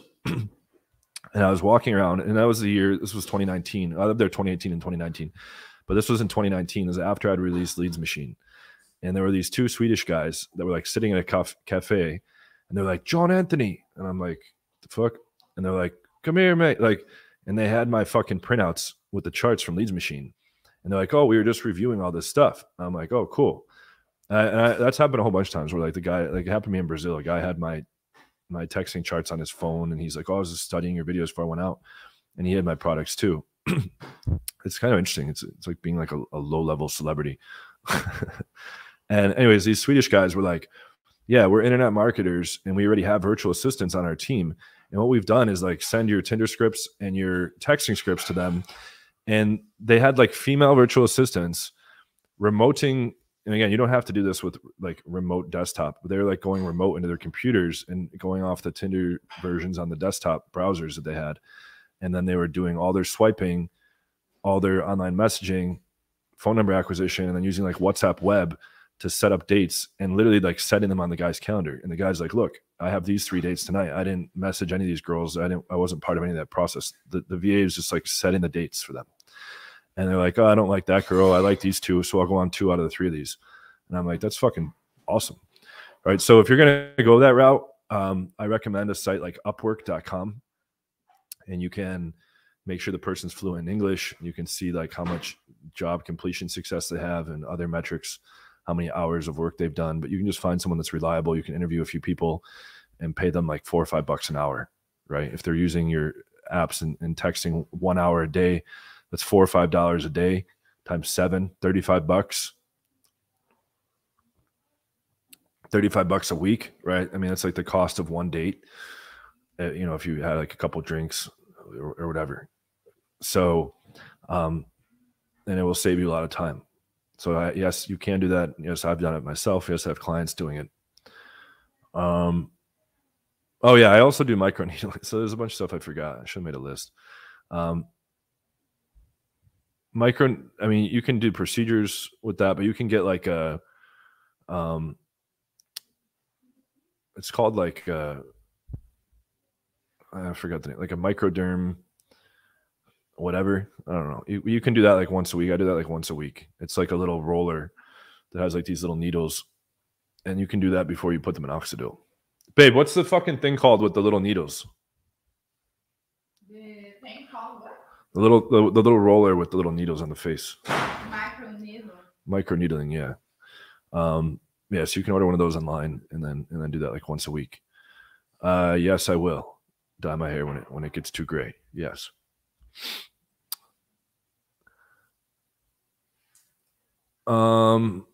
Possibly. I take so many different things. I mean, I'd have to do a bunch of work in advance, but we have a spreadsheet where all the things are listed out, so I might just go through that. Let's put that together.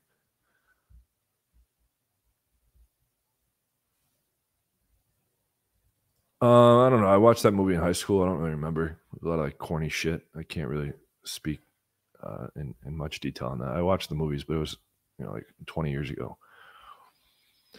I think shaved heads can work well for most guys, but what you can do, again, that app FaceApp, you can like see how you would look bald before you actually like shave your head. And then, or if you're close enough, just shave your head and just ask girls honest opinion. How do I look with the hair versus with it shaved? And in a lot of cases, it'll be better shaved, but that it's on a per case basis.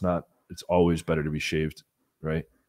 So same thing with like glasses. Like if you're unsure, like should I wear glasses? Like if you have that aesthetic choice of wearing glasses or not, versus contact lenses, or shaving your head bald versus not, the litmus test is which do hot girl. Again, it's not just you're doing this all for girls, right? That's a big part of it, but you have to be okay with it too.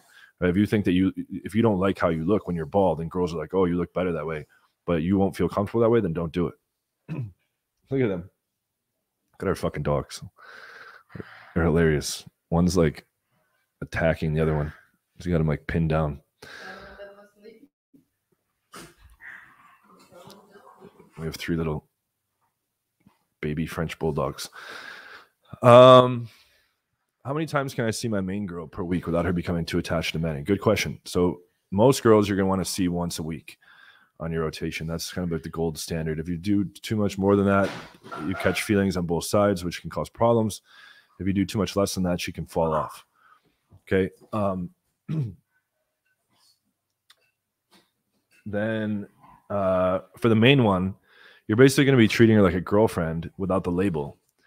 And you generally want to see her like 2, 3, like it's going to usually be like 2 or 3 times, sometimes more. Just be careful. Like don't make it like super lovey-dovey, and don't make her like have these expectations of seeing you all the time, especially if you don't have time to keep that up and stuff like that. But enjoy it. Like, I have clients that are like, well, I want to see her again, but I've already seen her a couple times. So fucking see her again, right? Like, it's not like you have to purposely like avoid her so that she doesn't catch feelings. By the way, as a side note, you can take L-theanine. I take the double strength Now Foods one, 200 milligrams. It's really good to mix with coffee. It like attenuates the caffeine so that you don't have any kind of like jitter or kind of like hyperactive thing. So you get like the benefits of coffee, which is like enhanced focus and mental clarity and stuff like that. And it's like modulated by the L-theanine that like calms the effect. And I have a former client that makes $1 million a month selling a supplement through Facebook ads that's just caffeine combined with L-theanine. That's it. And he sells it as like a nootropic for like mental clarity and stuff like that. All it is like a simple formulation of caffeine, coffee, and theanine. And he just has like a good landing page and runs Facebook ads. He makes $1 million a month. Let's see. But he went to like fucking either Harvard or Stanford. He's pretty smart. Let's see. If a girl is never approached, is there a better chance that she is receptive? Is there less competition? I don't know. Like, that's kind of a weird question. If the girl's attractive, she's going to be getting approached a lot. You shouldn't care how often she's being approached. But like any attractive girl, it's not going to be in a situation where she's never approached unless she's like isolated from men. But you know, what this brought to mind is like when you approach in Union Square in New York City, it's been overrun for years by pickup artists, right? Or like the Eaton Center in Toronto, the shopping center there, where like pickup is banned. I brought a boot camp in there. I think it was 2018 after the ban or whatever, where they're like, it's like pickup isn't allowed here because there was too many RSD retards fucking harassing people. And I had like, I was with like 6 students. I had like 1 student doing approach, and security all got on their walkies and like pointing and motion. I'm like, let's get the fuck out of here. Thank you, RSD, making the world a better place. But like, if you approach in Union Square, like the chances are she's already been approached like 5 or 6 times by little RSD weirdos. And a lot of girls would tell me that. They're like, oh my God, what's with it today? There's all these random guys speaking to me. and you can just roll with it and make fun of the other guys. Oh, really? Like what kind of weird shit were they saying? Oh my God, you wouldn't believe it. Right. And then you get to hear all the dumb openers that RSD is currently teaching.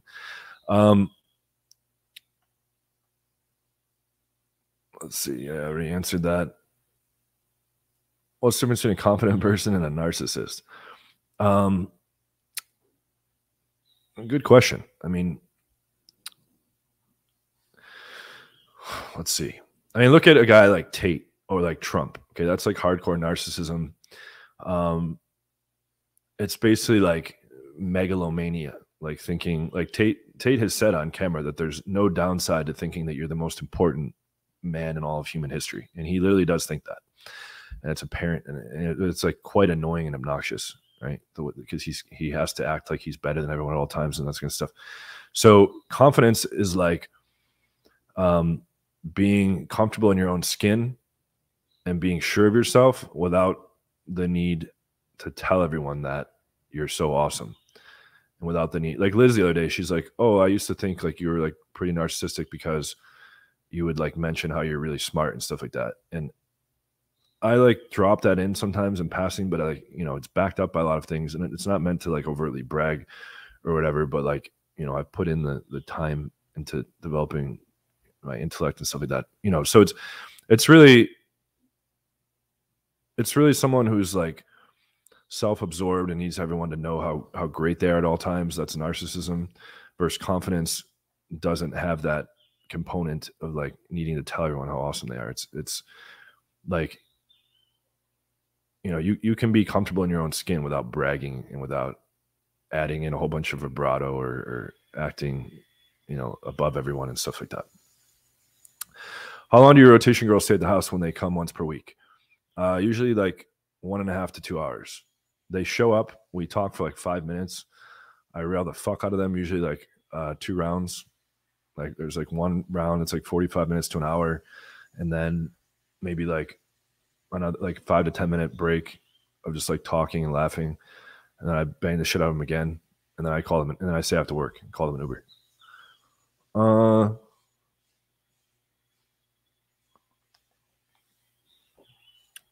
When determining a girl's logistics in night game, what are examples of good and bad logistics? Bad would be like no-go scenarios for pulling. Okay, here's an example of a bad logistic. Hey, we should go chill at my place. I live close by. Oh, I'd love to, but my sister's visiting from out of town. I can't leave her. Oh, when does she leave? Tomorrow afternoon. Okay, let's meet tomorrow night. Right, so it's a no-go for pulling. She can't leave her sister. Hey, I'm the DD for all my friends. She can't just leave the club and abandon her friends. She has to drive them home. That's a bad logistic. Another bad logistic is, hey, what are you up to after this? We're going to stay till the end because we're here to see the headline DJ, and then, you know, we're all going back to bed. Or we're all going home to go to bed, right? Even worse would be, oh, we have a flight in the morning. That's like, okay, then that, you know, that's not going to fucking go down. Good logistics would be, you know, nothing blocking you. So, hey, like, you know, let's go hang out after this. Do you have to be up early? No, I have off tomorrow. I can sleep in, right? I lost my friends. She's by herself, right? That's great logistics. There's no cock blocks. It's just like she has time and there's no blocks in the way. Okay, that's what good logistics is. And I tell my clients that you need to be making a real-time probabilistic assessment of the odds of the girl going home with you that night. If it's a dead end, aka no chance, move on immediately. The moment you find out it's a dead end.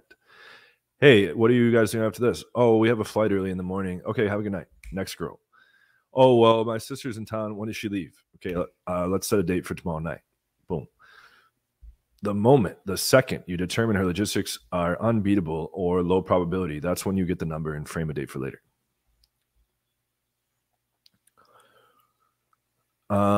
Love your content. You have opened my eyes to Andrew Tate and Fresh and Fit. They did help me sort my life out with bad habits, but I disagree profoundly with the hate towards women. Yeah, and a lot of guys can't fucking separate those things, right? They say a bunch of common sense type stuff that's easy for everyone to agree with, and then they slip in all this misogyny backdoor, okay? And then guys are like, well, I guess I'm going to think this way about women negatively, and it's not justified, and it's bullshit, and that doesn't make me a feminist. People always come in the comments and like, oh, so you don't think women should be treated bad? You're a feminist.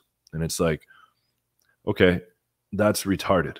Right? There's nothing inherently necessary to talk down to women or disrespect them.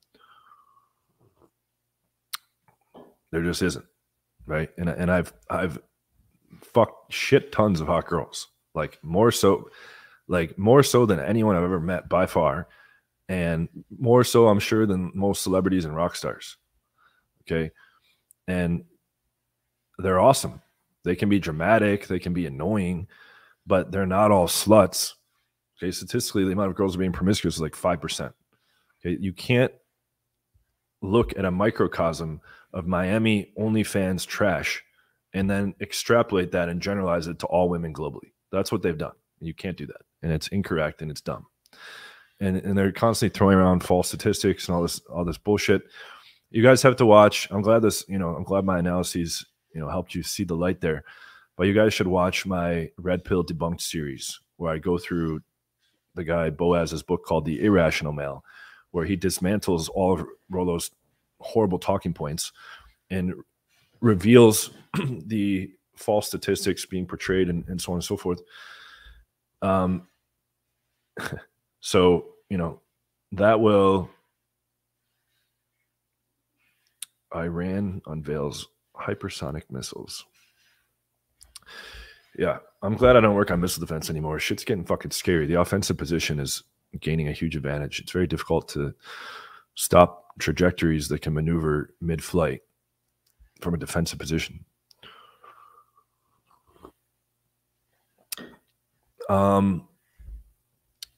Okay. Make sure you guys hit the like button. Let's keep rolling through here. Watch my video on Andrew Tate today. It was so fucking pathetic, his stupid little public statement. I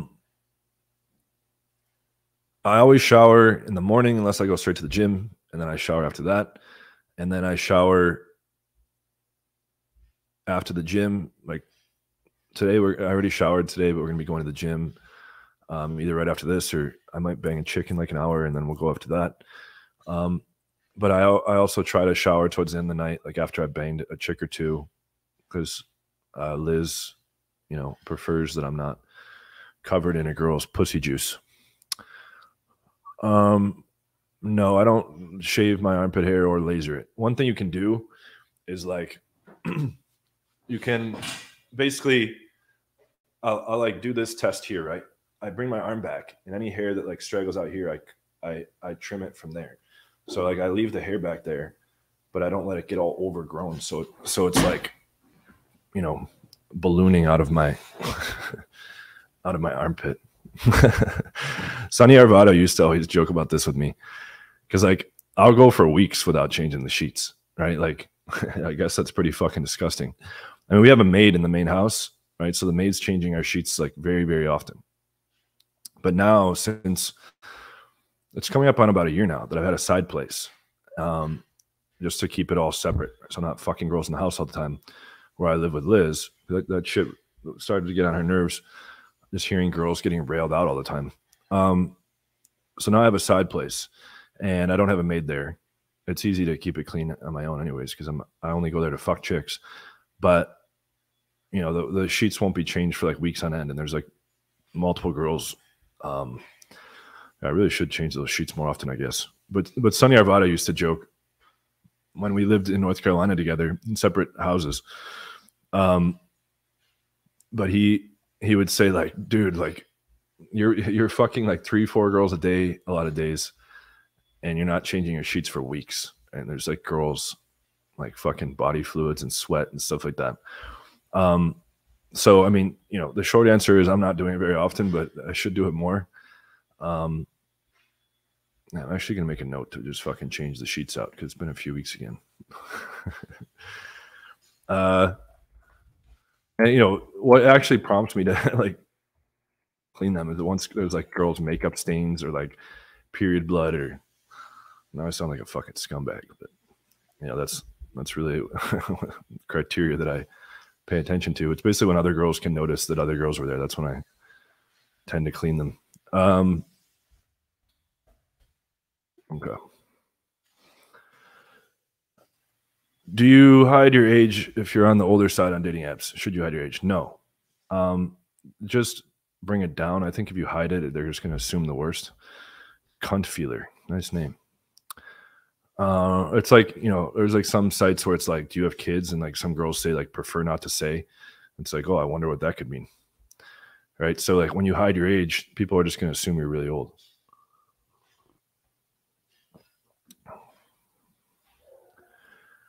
Modern Life Dating scheduled a live event for his viral attack. I have no idea what that means, but I'm very curious. Please elaborate. And yeah, I'm going to have a trial with that fuck in early 2024, it's looking like.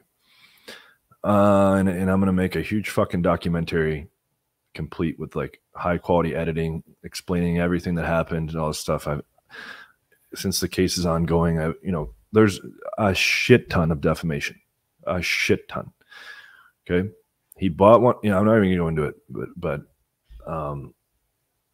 he's made up so much shit. It's insane. And a lot of people have parroted his slander narratives, which is unfortunate. Let's see.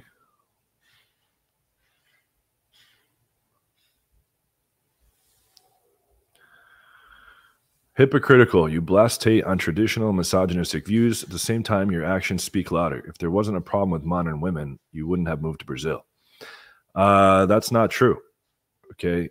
I lived in fucking Poland and Ukraine because there's way less fat girls and way hotter average quality, right? Like in Poland and Ukraine, it's like you almost never run into people overweight. I remember in Poland, I would go sometimes for multiple months without seeing one person overweight. And I'm not exaggerating. It's like a different planet. Imagine you're on Tinder and there's no fat girls. Imagine how much better life would be. And not just no fat girls, but girls take care of themselves better and they look a lot better in general. Right? So since that's a primary focus of mine is fucking hot chicks, I live in countries where not only are the girls on average much less fat and much hotter externally, but also a lot cooler internally, right? Culturally, going away from the looks part, culturally, a lot of, you know, music and movies and Me Too and feminism and all this shit has fucked a lot of, you know, a lot of the girls in the West. But that doesn't mean you need to be a misogynist. Huge difference. Okay, just because I prefer girls in South America and Eastern Europe because they're more approachable, they're more down to earth, they play less games, they're more elegant, they're more feminine, they're less masculine, not trying to be masculine and be the man in the relationship like a lot of chicks are in America. That doesn't mean I'm a misogynist or that I have any misogynistic viewpoints. Okay, there's a huge difference. So no, I don't think it's hypocritical at all.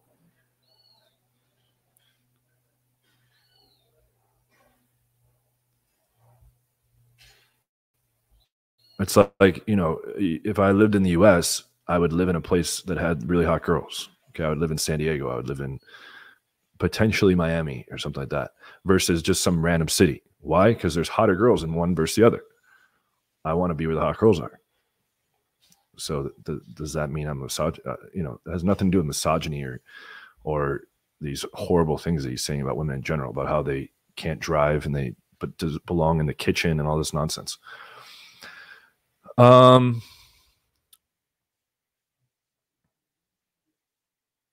Okay, there's a recommendation for shoes to give you a few inches of height. Wow. It's an exciting proposition. Can you please pay for my hair transplant? If you do, I promise to hunt and destroy all of your enemies. I wouldn't be able to make so much funny content. Yeah, that's a bit of a strange thing to say.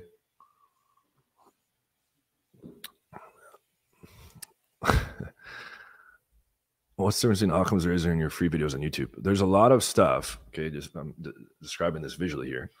Here's the free stuff I go into on YouTube, and I like keep like a metaphorical wall.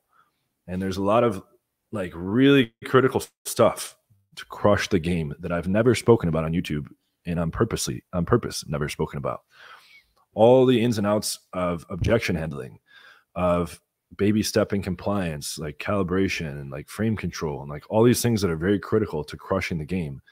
I specifically leave those topics reserved for the paid programs and much more. Like I don't ever go into in the free content a lot of the very key critical things. And I do that on purpose. And guys still say, oh, I got really good off your free content. Imagine how much better the paid shit is. It's way better. Like I firmly believe that I have the best free content in the game by a landslide. Okay, no one gives anywhere near the amount of free value that I give. Like if you went through all my videos on the channel, like you would get very, very good. But if you were to get one of the paid products, or especially do the 8-week program, you'd get far better. Okay, so there's like levels to this. But to answer your question, I keep a wall on purpose because it wouldn't be fair to people that are paying for my services. And also, like, you know, we run a business, and so we're not going to give away everything up front for free. And, you know, like there's non-tangible mega value in like the 8-week program, for instance, as well, which it comes in the form of me interacting with you personally one-on-one to fix any and all problems that exist in your game. Okay, with Occam's razor, it's all do it yourself. That will get you very good, but there's limitations. Okay, namely that you can't interact with me. It's all do it yourself. So you've got to go the 8-week route to have me personally work with you to fix all the shit. And keep in mind, I was getting guys very, very, very good at the game back in 2012 when I first started coaching. Imagine what I can do for your game now in the modern day. Okay, and like having taught for over a decade, having done all this shit in my own life for over a decade more. And guys, I was already like the level I would get guys in 2012. No one's getting any student anywhere close to that level that I was getting guys to in 2012. In the modern day, it's not happening where they're getting guys as good. Like I was having guys pull 3 for 3 nights on boot camps very consistently back in 2012. That's not happening anywhere in 2023. And it's never happened anywhere along the way where guys are consistently getting laid on other competitors' boot camps. Just not happening. Okay, if anyone knows of any programs that exist in secret where guys are secretly getting laid all the time, I'd love to hear about it. I'm 43 now, look way younger, bang girls about age 20 already. Often I get asked about my age. Some don't care, but you lose some. Yeah, it's not that no girl will care. It's just that a lot won't. Okay, it's the same thing with height. It's not that every single girl cares that you're short. Okay, a lot won't give a shit. When you run into one that cares and thinks you're too short, who fucking cares? Move on to the next one. What are you going to do about it? You're going to go cry? You're going to go bitch in a black pill form? Go find a hotter girl that doesn't care about that. Okay, same with your age. Go find a fucking hot 18-year-old that doesn't give a fuck that you're 43 or 53 or 63 or 73. There was a guy on my 8-week program that was 72 that fucked an 18-year-old. And that was inspiring for everyone on the program, including myself. Okay. And people said, oh, well, what do you answer when the girls ask how old you are? And his answer was fucking beautiful. He said, I look him in the eyes and I say, I'm old as fuck. So I'm not going to purposely instruct you to lie. But, you know, that could be useful as a white lie in that situation, especially if you can. I usually tell my formal advice to clients is like, tell girls you're the age that you can pass for. So if people typically think you're 38, say 38. If people typically think you're 41, say 41. Okay. Oh, but that's not the real age. Okay. So tell them on the second date. Who fucking cares? Okay. If it might make or break you when they ask, you know, then you can lose the girls if you want, but you don't have to.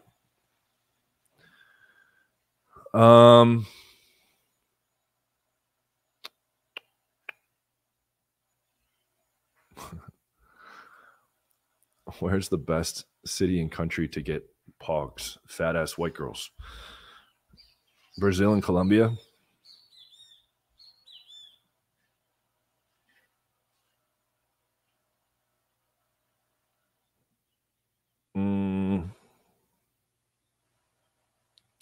Okay.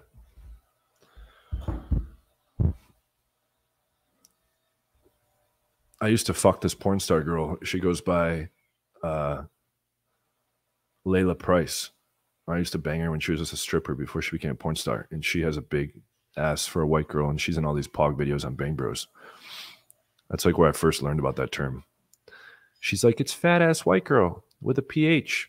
I was like, oh, cool. My friends all called her the brick because she was dumb as fuck.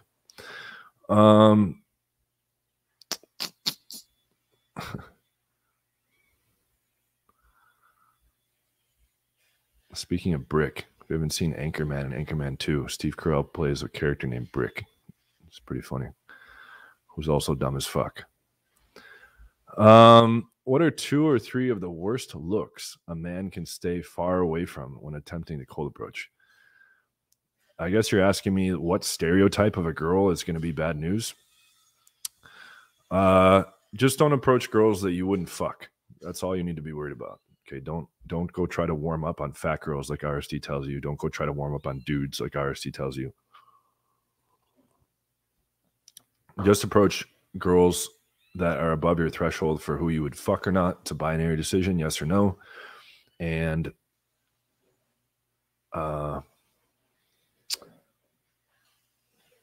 if she turns out to not be that great in the course of interacting, then you can bail. But you don't need to make stereotypes up front, nor do I think there are any, big warning signs based solely on physical appearance. I guess like the standard stereotypical answer that most people might think of is like, what if she's covered in tattoos and piercings? Does that mean she has daddy issues? It depends. Have a conversation first. Let's see. I get tested maybe every 3 months. I probably should do it more often, given the amount of volume I do. I'm banging about maybe 10 to 12 girls a month, new, and I'm fucking tons of repeats all the time. To this guy's question, yes, I do. You have to email me about that, john@johnanthonylifestyle.com. They're separate from the stuff in those 2 products. Do you think banging girls? Do you think bringing girls helps with getting the best clubs? Yeah, 100%. But it only depends if the club gives a shit about that. Like in clubs in New York, for instance, in New York City, very oftentimes they won't let you in without an even ratio of girls, for instance, at some of the very top spots. But I've seen them, there was a time that I was trying to get into this one exclusive club in New York. I don't remember the name of it. And they said no.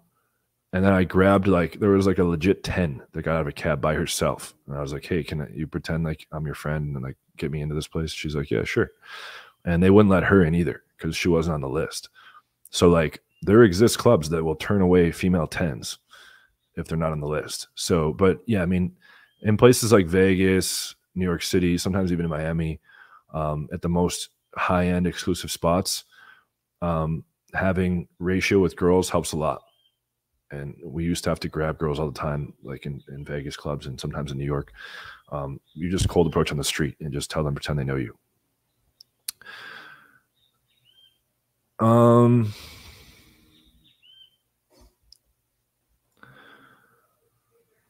The sunscreen brand it's called Adcos. It's ADCOS. I don't know if that's a Brazilian brand or not. The vitamin C, use Life Extension Foundation, lef.org, or Now Foods. Try to get the time release vitamin C, because the maximum blood plasma concentration of vitamin C in your body is, in your bloodstream, is 750 milligrams. And the half-life is 30 minutes, which is very rapid, which means if you take a gram, like 1,000 milligrams of vitamin C, a half hour later, it's down to 500. Half hour later, it's down to 250. Half hour later, it's down to 125. So I take big dose. It's water soluble. There's no tolerable upper limit, which is like the point at which something can become toxic. With vitamin C, there's no tolerable upper limit. You can literally inject like 10 grams. And it's very good to help like eradicate cancer, by the way. If you ever were to get cancer, you can inject high doses of vitamin C and niacin, B3. But you want to get time-release vitamin C. I take like 3 grams of vitamin C like 4 times a day, time release. So that way it's like a steady stream of vitamin C always going to your body. And vitamin C can prevent you from getting heart disease. Just like as quick of an explanation as I can about how to prevent heart disease, which is the #1 killer in the world. Linus Pauling, who won a Nobel Prize, I believe, in biology and chemistry, 2 different fields, 2 Nobel Prizes. He looked at, like, there's over 5,000 mammalian species. He found that there's only 4 that get heart disease. It's humans, guinea pigs, orangutans, and fruit bats. Then he looked at what's the common thing between those 4 that's different from the other 5,000 species. And there's one major difference. Those 4 don't produce their own vitamin C. All the others do. All the ones that produce their own vitamin C never get heart disease. Then he looked at, why is that significant? Vitamin C synthesizes collagen. When you have like leaks or holes in your artery walls, collagen keeps them strong and intact. So when we used to have, because then he looked into like archaeological records and along the human lineage, and as humans, we used to produce our own vitamin C in the past, and there's no records of heart disease at that time, prior to the point when there was a mutation, when we were living in tropical climates and we were getting an abundance of vitamin C before the soils were overfarmed, mind you. It's so funny. I get to play like professor every day on these lives. We are getting adequate dietary vitamin C, which is difficult to do in the modern day because the soil's overfarmed and there's a lot lower quantities. And when we were getting enough from the diet, there was a mutation where we stopped producing it internally. That's when people started getting heart disease and also scurvy. Okay, scurvy is due to a lack of vitamin C. So the FDA and the RDA recommendation is 70 milligrams, which is fucking nothing. And it's only to prevent acute scurvy. But they get to slap a nice little 100% on the label when it's 70 milligrams. Okay. Linus Pauling looked at what is the average amount of vitamin C in these other animals' bodies based on the ratio of their body weight versus how much vitamin C they have. How does that apply to the average adult human? He found that humans need 2,300 milligrams a day. Look at the difference between 70 milligrams, which the Food and Drug Administration has put out as the recommended daily allowance amount for vitamin C. That's only to prevent acute scurvy, which is not even a fucking thing anymore. Okay, that was when people were like traveling on ships and there was like a lack of, you know, vegetables and stuff like that, and they were eating like certain foods that had no vitamin C. So what does this mean for you? Oh, and as a side note, cholesterol is not the problem. We evolved this backup mechanism with cholesterol utilizing sticky plaque, otherwise known as lipoprotein A, that clogs arteries and causes blockages. But it's a secondary problem. The primary problem is that there's not enough adequately circulating vitamin C. So we evolved this backup mechanism with cholesterol, and everyone thinks, oh, cholesterol is what causes heart attacks. No, a lack of vitamin C circulating is what causes heart attacks. Most people don't know that. And he even looked at bears who have like 5 times more cholesterol than the average human, and they never get heart disease. Why? Because they're producing their own vitamin C endogenously, internally. Now, in order to get this 2,300, there's other complications, namely the 30-minute half-life and the 750 milligram maximum blood plasma concentration. So when you take large quantities staggered throughout the day that are time release, that's about as close as you can get to, but ideally we should develop a drug that can be drip feeding vitamin C, mimicking how it is working in other animals and how it used to work in humans prior to the mutation. That would be ideal, and that would stop the #1 killer in the world. Don't hold your breath on that, because that would cost the pharmaceutical industry a fuck ton of money. There's also ways to prevent cancer, but they're not really talked about because, again, it would cost the pharmaceutical industry a fuck ton of money. So, and that's just the sad reality, is that capitalism encourages these companies to suppress real cures because they would stand to lose a fuck ton of money. Even in like the free energy market, right? Tesla solved a lot of the free energy problems. And what does that mean for the oil companies? Okay, these giant fucking corporate machines that have a ton of power and influence, especially in regulatory regards, right? With governments and different administrations, a lot of these different regulatory industries are in the back pocket of big pharma, big fossil fuel, and just anyone that's making a fuck ton of money has a bunch of, again, this is off topic, but the point is that you can be taking time release vitamin C throughout the day, and that will prevent heart disease. It's also chemoprotective. It'll help ward off cancer. It'll help you live longer. It'll help prevent glaucoma. It'll help a whole host of things. It's the premier water soluble antioxidant. I think it helps with telomeres. It synthesizes collagen. It's just a very good thing to take. But when the average dumb fuck drinks a glass of orange juice and thinks he's getting 100% vitamin C and he's all proud of himself, and that's going to prevent the common cold, which is a myth, what he's actually doing is like the equivalent of eating a candy bar, because people don't understand glycemic index, which is how much your blood sugar spikes, and then the reactive response of insulin pushing it back down, which repeated cycles of that over time lead to diabetes, type 2 diabetes, and metabolic syndrome. Okay, so when you're drinking a glass of orange juice and you think you just had your 100% of vitamin C, know that it's the equivalent of eating a Snickers bar due to the glycemic index of the simple carbs spiking your blood sugar, and your 70 milligrams of vitamin C is vastly inadequate compared to the 2,300 that you actually need. All right, so that was, I guess, as quick as it could have went, but now you know how to prevent heart disease. Let's see. This is literally what the whole live was about. I already went through all that. Go watch the live, I guess. Before I got into the Q&A, maybe you were late, but as a quick recap, have a shaver to keep your beard trimmed a certain length. Have a different shaver, foil trimmer to shave here. Have an electric razor that's just flat without a guide on it to do the fucking lines here and here and here. You can do Botox to get rid of wrinkles around the eyes, in the brow, in this area here. You can do eye bag fillers that will decrease. Botox should be done every 6 months, but eye bag fillers once a year. You can do a hair transplant. It's about almost 10 grand for a good one in the US, 3 grand in Brazil or Turkey. Minoxidil 5% to make your beard more dense, and on areas we did a transplant, or just to help encourage blood flow to those areas. Collagen injections, teeth whitening, braces or Invisalign if your teeth are crooked. Have the barber do your eyebrows. That's one I didn't mention before. That's important as well.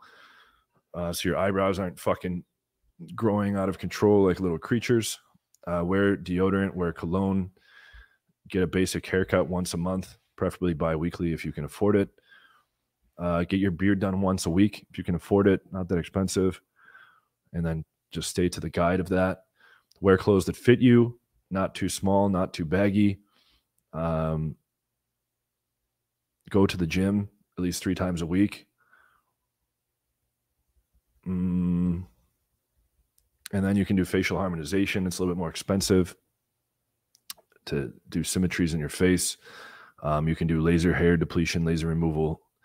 You can shave your pubic hair with that same shaver that you do the line on here, and then use a thing for eyebrow, nose, and ear trimmer. Okay, it's a little $5 or $10 device. That's what you use on your balls and on the shaft of your cock and around the dick area. Okay, to keep that clean. Oh, and then the tinted sunscreen. Okay, mine's 50 SPF. It also has a moisturizer in it. It also decreases the pore size and decreases the level of oils in the skin. There's an advanced machine. I don't remember the name of it now, but you can ask a dermatologist, and they can work on sleep lines, which is still a work in progress for me, but they are diminishing and getting better and better.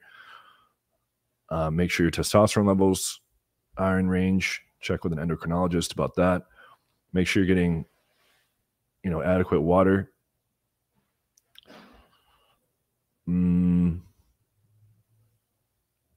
Accessories, tattoos are optional. Not that big of a deal. Those were a lot of the main things. Okay. And then I have like a LED light device that I use. It's like $3,000. And I'm gonna be looking at doing some stem cell stuff. I will dye my hair once it goes too gray. For dates straight to the house, do you offer alcohol as soon as she arrives? Yes. And they usually only have like one beer. Back in the days when I was drinking, we used to just fucking go round for round of shots. And like no girl ever wants to do that like as like an offer, a thing that they bring up on their own. It's like always something that I would bring up.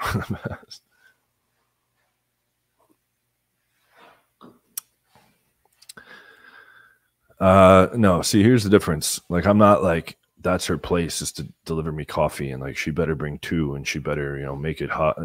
It's not like that. It's just like, that's my partner. She's over there. I'm over here. I would do it if she asked me to get her one as well. So it doesn't need, again, like, it doesn't have to be the, like, I'm the man, she's below me, she better do what I say type shit. That's where it starts crossing the line. It's not necessary. It's stupid.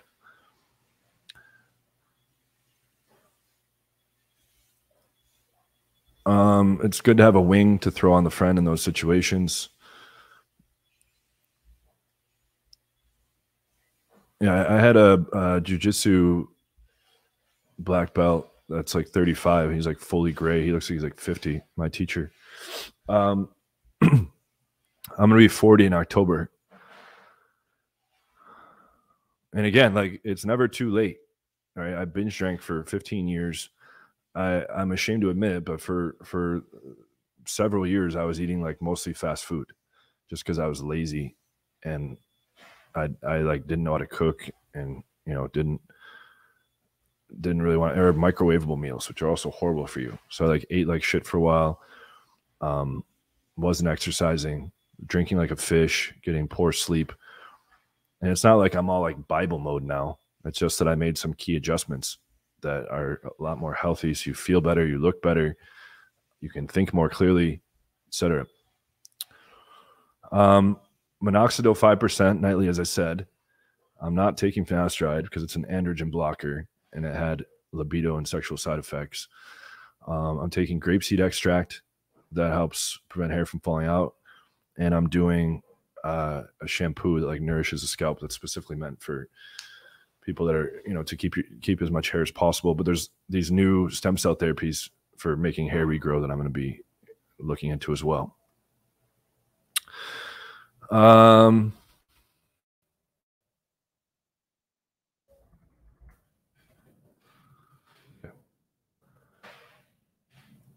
You inspired me to start the Church of Raw Dogism. Anyone who wears a condom gets disfellowshipped. Yeah. I mean, STDs are way overblown as a big deal. Just a quick note on STDs. Everything's curable except for HIV and herpes. If you get herpes, you can prevent outbreaks with preventative Valtrex. You can also take PrEP, which will prevent you from catching HIV if you fuck someone with HIV. But even if you bang someone that has HIV, HIV is very rare, obviously. But if you fuck someone unprotected vaginally that has HIV, your odds of catching it are 1 in 2,050. Okay. And again, you know, it's not worth taking any risk. I agree. But you can take something called PrEP, and that will prevent you from catching HIV, even if you fuck people with HIV. And just as a side note, don't do raw unprotected anal sex, because it's like 10x risk factor if you go raw anal, because there's like capillaries and shit that can break open and transmit easier. But yeah, Josh has like 700 something lays, and he claims to have used condoms with like less than 10 girls. I don't know. It's probably a bit higher, but I know that I've seen him refuse to have sex with girls that hard insist on condoms, which is funny.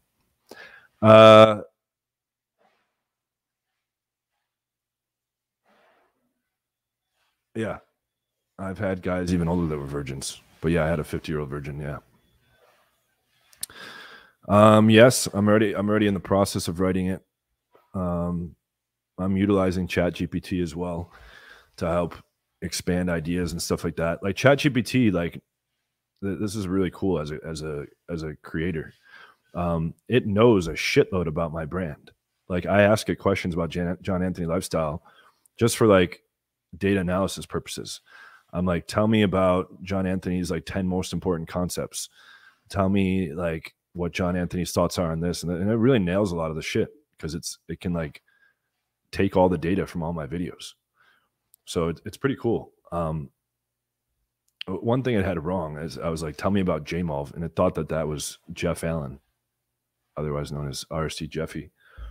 So I had to correct it on that.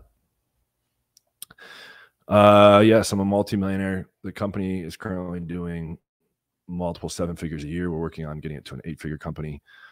But I already made a bunch of money before my company exploded. So I definitely don't ever need to work again, but I love doing this. It's very fun. I mean, I devoted my life to this topic. And on these lives and stuff, I get to kind of flex philosophical and scientific knowledge as well, which I almost became a professor. I almost became a philosophy professor or a neuroscience professor. So this is cool for me in a lot of different regards. I have a lot of fun doing, teaching this stuff, and I get satisfaction from helping guys get a lot better.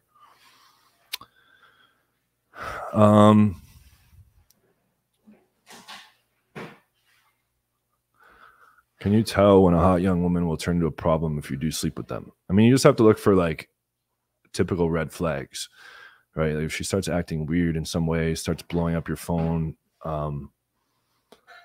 getting pissed about dumb stuff, etc. You just have to look out for general red flags. Thank you.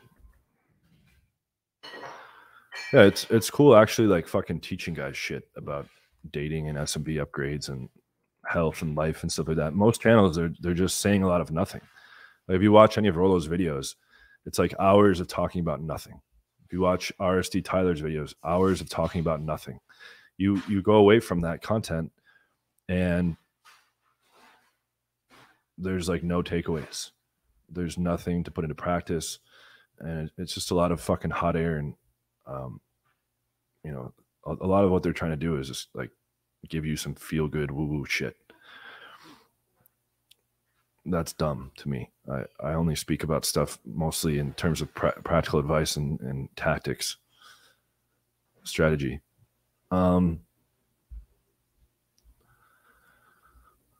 No, I have not.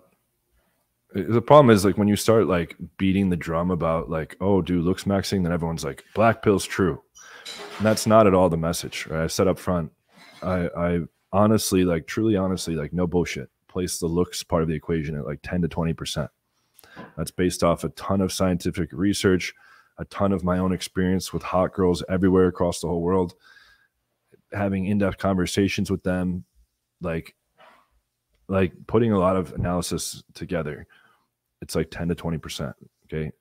Black Pill says it's 100%, which is retarded. And I have countless students that look very good that don't get laid or get laid hardly at all. Because as I've said many times, looking very good aesthetically does not teach you how to text. It does not teach you how to run an interaction. It does not teach you how to sexualize or deal with cockblock friends or run a date or frame it for to come home or answer objections or any of the countless strategic elements that you need to be good at in order to get consistent success. How can you make a guy dress so he doesn't look like a pussy? Don't wear tight purple shirts and smoke cigars. No, I don't know. I mean, it's not that hard to not look like a pussy with your outfits.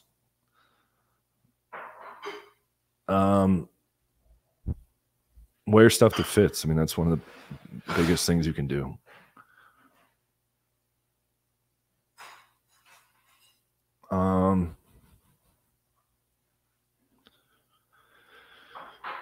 I admittedly, there's one thing I'm trying to work on. I admittedly stay up pretty late.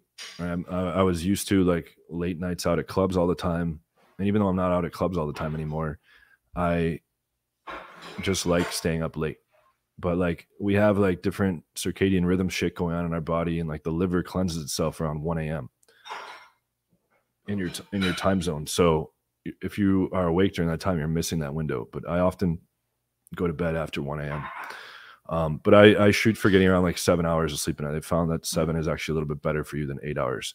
And if you're sleeping more than 8 hours, it's actually harmful and deleterious to your health, which is a lot of people don't know that. Like it's not like a one-to-one thing. Like more sleep is always better. If you're sleeping like 9 or 10 hours, 11 hours, that's actually harmful for your health. And so you're losing time and it's harmful to you. But ideally you want to be going to bed at the same time and getting up at the same time every day, and preferably before 1 a.m., which is when your liver cleans itself.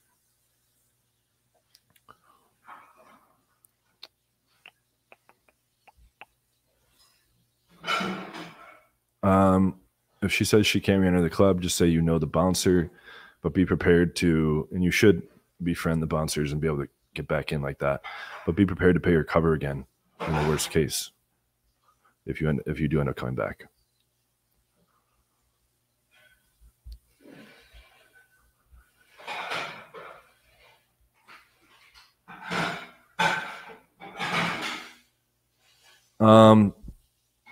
Not in the cards right now. We're happy with dogs. I don't want to bring in something that I have a big responsibility over that takes priority over everything else in my life, especially with paradigms so rapidly changing with modern technology and artificial intelligence. But that may change. I don't know.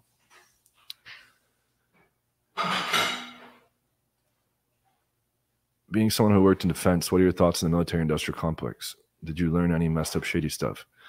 Yeah, a lot. I saw a lot of fucked up stuff and a lot of, you know, not to give like the random, like the stupid cliched answer, like, oh, I can't speak about it, but I actually can't. But like a lot of the stuff that I heard about in classified settings, it was interesting to say the least. But you know, when you, in all seriousness, like when you get the security clearance, you have like a lifelong duty to not speak about that stuff. So, but yeah, there's stuff going on behind the scenes that is far different than what the public is presented with. Put it that way. No plan to leave anytime soon. I don't know what the future holds. I always work into the conversation before for obvious reasons. Come go time, that's a critical consideration for them.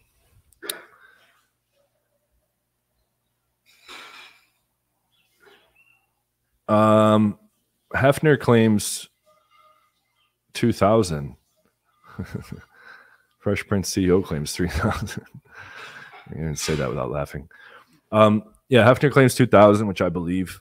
That's over a lifetime, and he was paying a lot of those girls and also had the big fame. I really think the record holder is Fidel Castro, who purportedly for over the course of 40 years had 3 new girls a day delivered to him by his security force, breakfast, lunch, and dinner. If you do the math on that, about 1,000 girls a year times 40 years. So that's like 40K lay count. But yeah, for an average guy, you know, I don't have any fame beyond, you know, being a YouTube and TikTok creator. So it is pretty, it could be way higher. Like, you know, I run big rotations. I do a bunch of other shit. People think that if it's that high that I must mix in lots of ugly girls, which I can assure you is not the case. Like I've kept my quality very high and I've shown endless proof of that.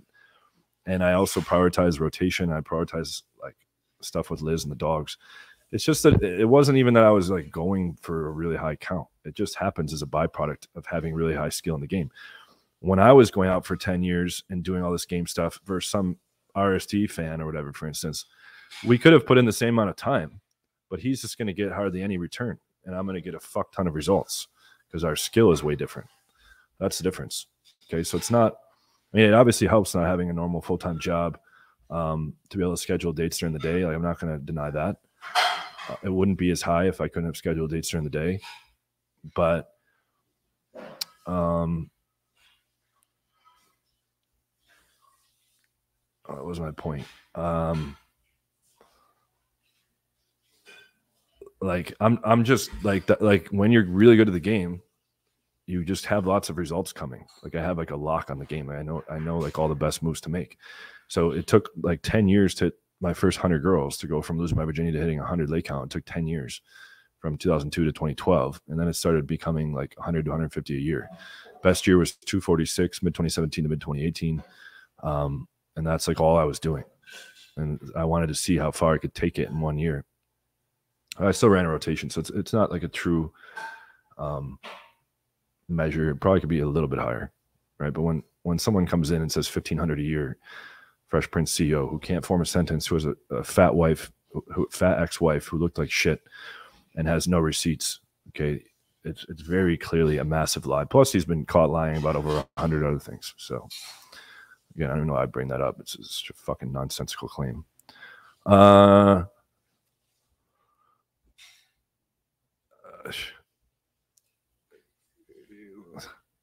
You have holes all over in your game. And I know, to put you on blast here, you almost fucking trained with me a couple times.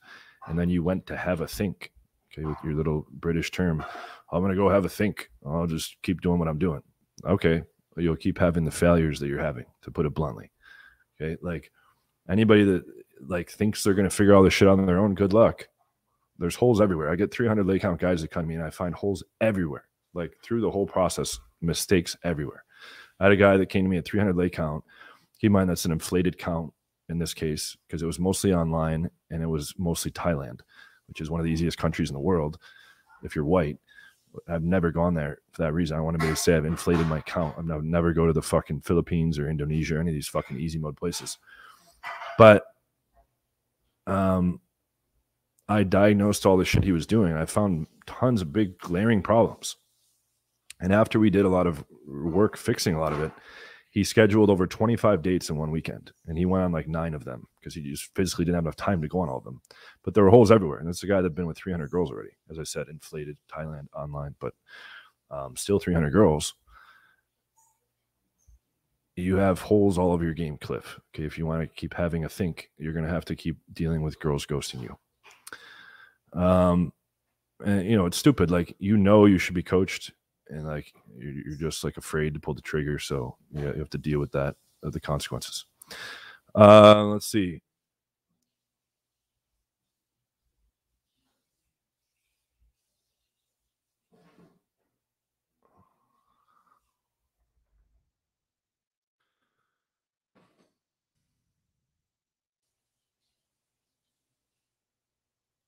I used to use spreadsheets, and I include a spreadsheet template in my courses, but I use Google Keep these days just to list out the rotation girls and like hot lead potential.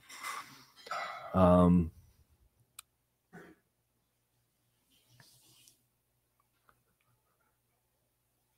someone's like, a spreadsheet, really? Yes. We're not meant to hold large amounts of data all by memory. Okay, what are people doing with their fucking sales leads and customer relationship management, CRMs, and sales. They're not trying to juggle everything mentally, that's for sure. This is the same shit when you're running high volume, when you're working 30 to 40 girls at a time and you have 9 or 10 rotation girls, you're going to forget about certain leads. They're going to fall through the cracks and you're going to miss opportunities precisely because you tried to, you know, juggle a whole lot of complicated shit mentally, which is not possible.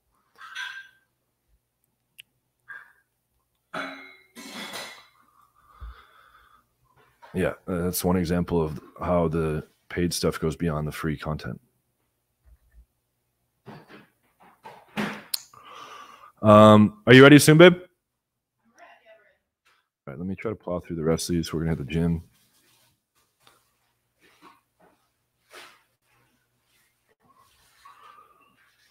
She knows what I would choose. So no, I don't think that will ever come up. I'm never going to quit the game. It's just too important to me. Can't become a chess grandmaster and put the chessboard away. That'd be a very sad thing to do.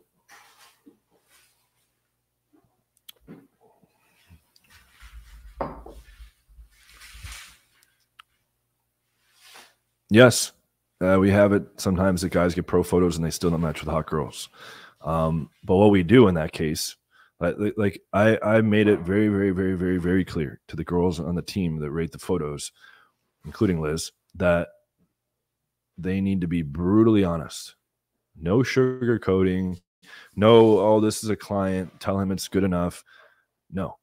There's cases, not that often, where we're like, this didn't make the cut. You need to go redo the photo shoot, make these adjustments, and let's retest. This is all a quantitative discipline for me, okay? It's what's your conversion metric on dates? What's your conversion metric in closing back at the house? How many matches are you getting per week? How many phone numbers are you getting per week? How many of your phone numbers are converting into dates? How many of the girls you fuck want to see you again, right? These are all different metrics that I'm measuring in order to see where a guy needs work if he's below thresholds. If your profile didn't cut it after our process, then you need to go redo it, and we make the proper adjustments so that it will cut it.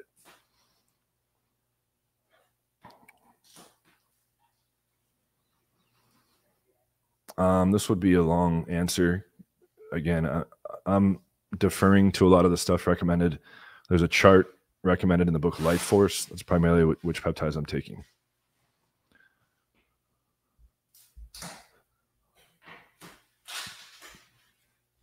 Hamza saying there's no quality girls on dating apps and clubs is absolutely retarded, because girls that are on dating apps and in clubs also are walking around in the streets. Everyone on Tinder is not part of some little special separate reality. Okay, those are all people that are in real life walking around. It's just a dumb statement by a dumb fuck with a busted ear. Okay, that's it. Living with mom and dad. Hamza, dinner's ready. One moment, mom. I'm scripting Adonis's response here. Like, go fucking play G.I. Joe somewhere else. Stop harming men globally. Okay.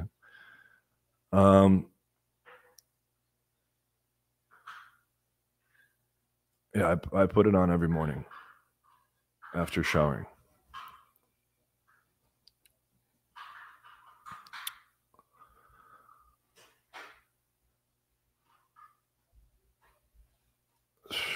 I mean, obviously, I'm against a guy that's openly a white supremacist. I'm not clear on Pearl's relationship with him.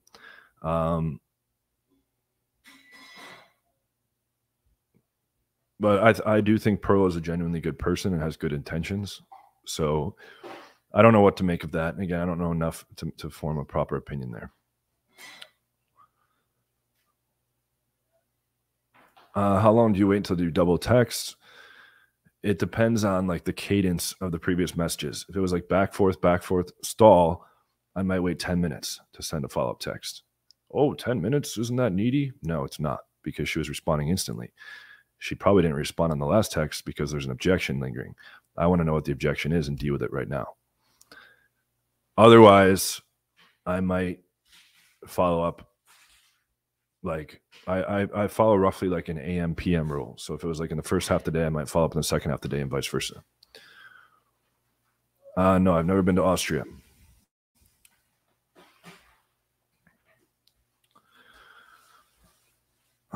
Perception of your clients have Asperger's. Not many, but you know, there's special adjustments when people have learning or development, you know, disorders. Affiliate marketing, the game got much harder. A lot more people came in. A lot of the profits, you know, aren't what they used to be, etc. So it kind of got saturated in a way. It was much better, you know, 5 years ago, 10 years ago. All right, I'm ready. I'm on the last few questions, babe. All right. Is that a new outfit? Mm-hmm. Is that a new outfit? Do you like it? Oh, that's nice.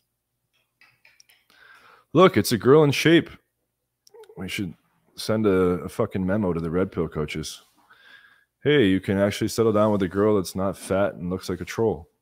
What a concept.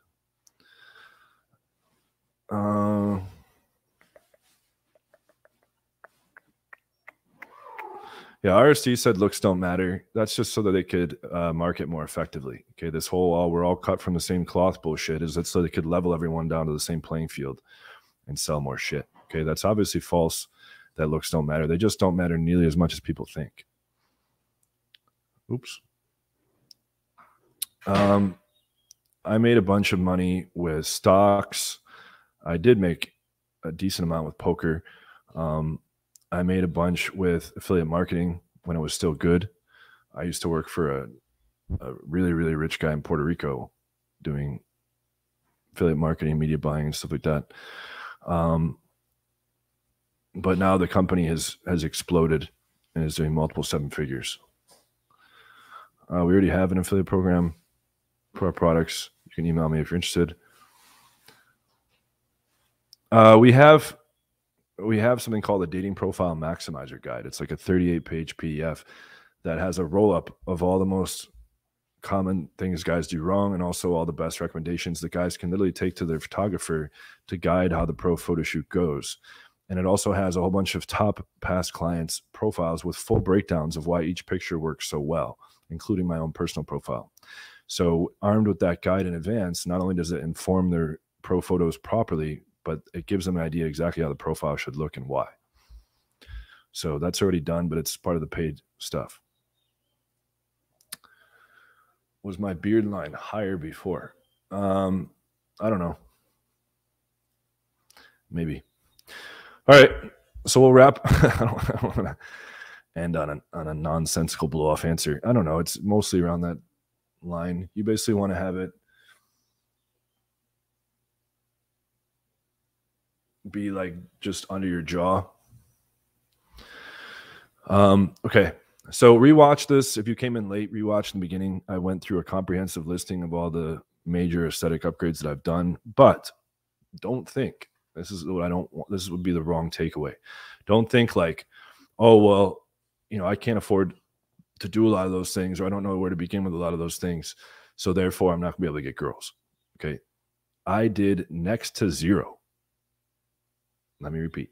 I did close to zero SMB upgrades until like 1,200 lay count. 1,200 girls. Like the majority of these SMB upgrades have been in the past few years in Brazil. So like with a bloated fucking drinking face, receding hairline, skinny fat-ish. I was never fat, but I was lacking the muscle mass I have now. With sunken eye bags and all this shit, I still was able to bang lots of girls above a 9. But I thought looks was... No. Get that out of your head. I'm not going to ever mislead you guys. Okay? I'm never going to come on camera and be like, well, today I'm going to pretend that something is like it's not, just so that I can pull one over on guys. No. I'm telling you straight up with the best information I have at hand, and I'm giving you the full analysis of why. Okay, and trust me, I get lots of guys that are very aesthetically attractive on the program that aren't getting jack shit in way of dating results. And they explain why. I go on multi-hour dates that lead nowhere. I don't know how to sexualize. I get friend zoned. I get a little bit extra interest when I first approach, but I run out of stuff to say. Oh, really? You don't just magically have girls jumping onto your cock because you look very attractive? That's what everyone thinks is happening with these guys. It's not. They come to me and they're like, hey, I can't text. Like, good luck. You're good looking, but what are you going to do with your phone numbers? You're not even going to get phone numbers till you learn how. Then you're not going to be able to turn them into dates till you learn how to text. Then you're not going to learn how to fucking get them home unless you learn how to run your date right. Then you're not going to have them hook up with you unless you know how to close properly. Then you're not going to be able to keep them around unless you learn how to retain them properly. And by the way, everything in between, sexualizing, dealing with the friends, answering objections. There's a whole bunch of strategic elements that there's no fucking way around. You have to learn them. Okay. And that's what is the beauty of this. You don't need to look like a Chad. You don't need to even be that attractive. You can literally destroy being an average guy. Okay, and that's not marketing hype. That is the truth. Okay, but does that mean you shouldn't try to improve yourself? No, you still should, because it'll help give you a little bit extra results on Tinder. It'll help give you a little bit extra advantage. It'll help, like make things a little bit easier. Okay. But it won't be a substitute for strategy. I go to the W Hotel. It has a lot of older women looking to get plowed. All right. Thank you guys so much. Go to platinumdatingsystem.com or book a free 30-minute call if you'd like to learn the full solution and start packing your schedule full of dates. It's like again, you guys hear me say this shit every fucking stream, every fucking video. If you haven't looked at our proof page, just go read through the over 1,000 testimonials. You don't even need to read them all. Just look at the types of results people are getting. No one's getting anywhere close to those results in the industry, I promise. Okay? Lots of guys, even when they start as a virgin, are banging 8 girls in 8 weeks. That's higher than the average lifetime count in the US. Okay? Guys that were never getting laid, were ready to give up or had given up, and then they're getting laid once a week with a new girl or more. We have a bunch of guys that are doing more than that. And it's very simple and straightforward. And I know exactly how to get you very good, very fast, regardless of your situation. So if you're ready to take the leap, okay, you don't even need to fucking break the bank. Like, we have cheaper solutions if you can't afford the full thing. We'll go over all those details with you on the phone. So book one of those calls if you want to get on Miami with me. We officially have 7 spots out of the 9 filled. We're trying to make it a full program with 9. And there's like 8 guys that are like very close to signing up. So as soon as those 2 spots are filled, they're filled. But that's, again, this isn't marketing. I'm telling you the exact numbers. I just looked at it before I came on the live. We have a spreadsheet. There's like 8 guys that like really want to sign up. They're trying to like rearrange their schedules. Like, some are trying to get funds together, but there's 7 out of the 9 spots are filled. The program is July 5th. So like about a month away, through the 9th. Okay. It'll be 5 full intensive days of training the entire game with me and 2 other elite coaches on my team. I'll leave you with that. So thank you, everybody. We used to talk a lot in 2016. He told me he was in the low 300 lay count at that time. I hit 300 in May 2014. We had a 300 party where everyone dressed as Spartans. You ready? We had a Spartan cake. It's almost fucking 10 years ago now that I hit 300. But yeah, still have the utmost respect and admiration for that guy. Without him, I don't think any of this would have been possible, to be honest. So, and thank God I fucking landed on his shit before any scammer stuff. I don't know if I would have been able to tell the difference, in the earlier days when I couldn't spot it. So, big respect and thanks to that guy. All right. We'll end on that note. Thank you, everybody, for tuning in. Please like the video if you haven't already. Watch my video that came out, my reaction to Tate's public statement. It's like a 45-minute video, but it should be pretty entertaining. So take a look at that. Thank you, everybody, and until next time.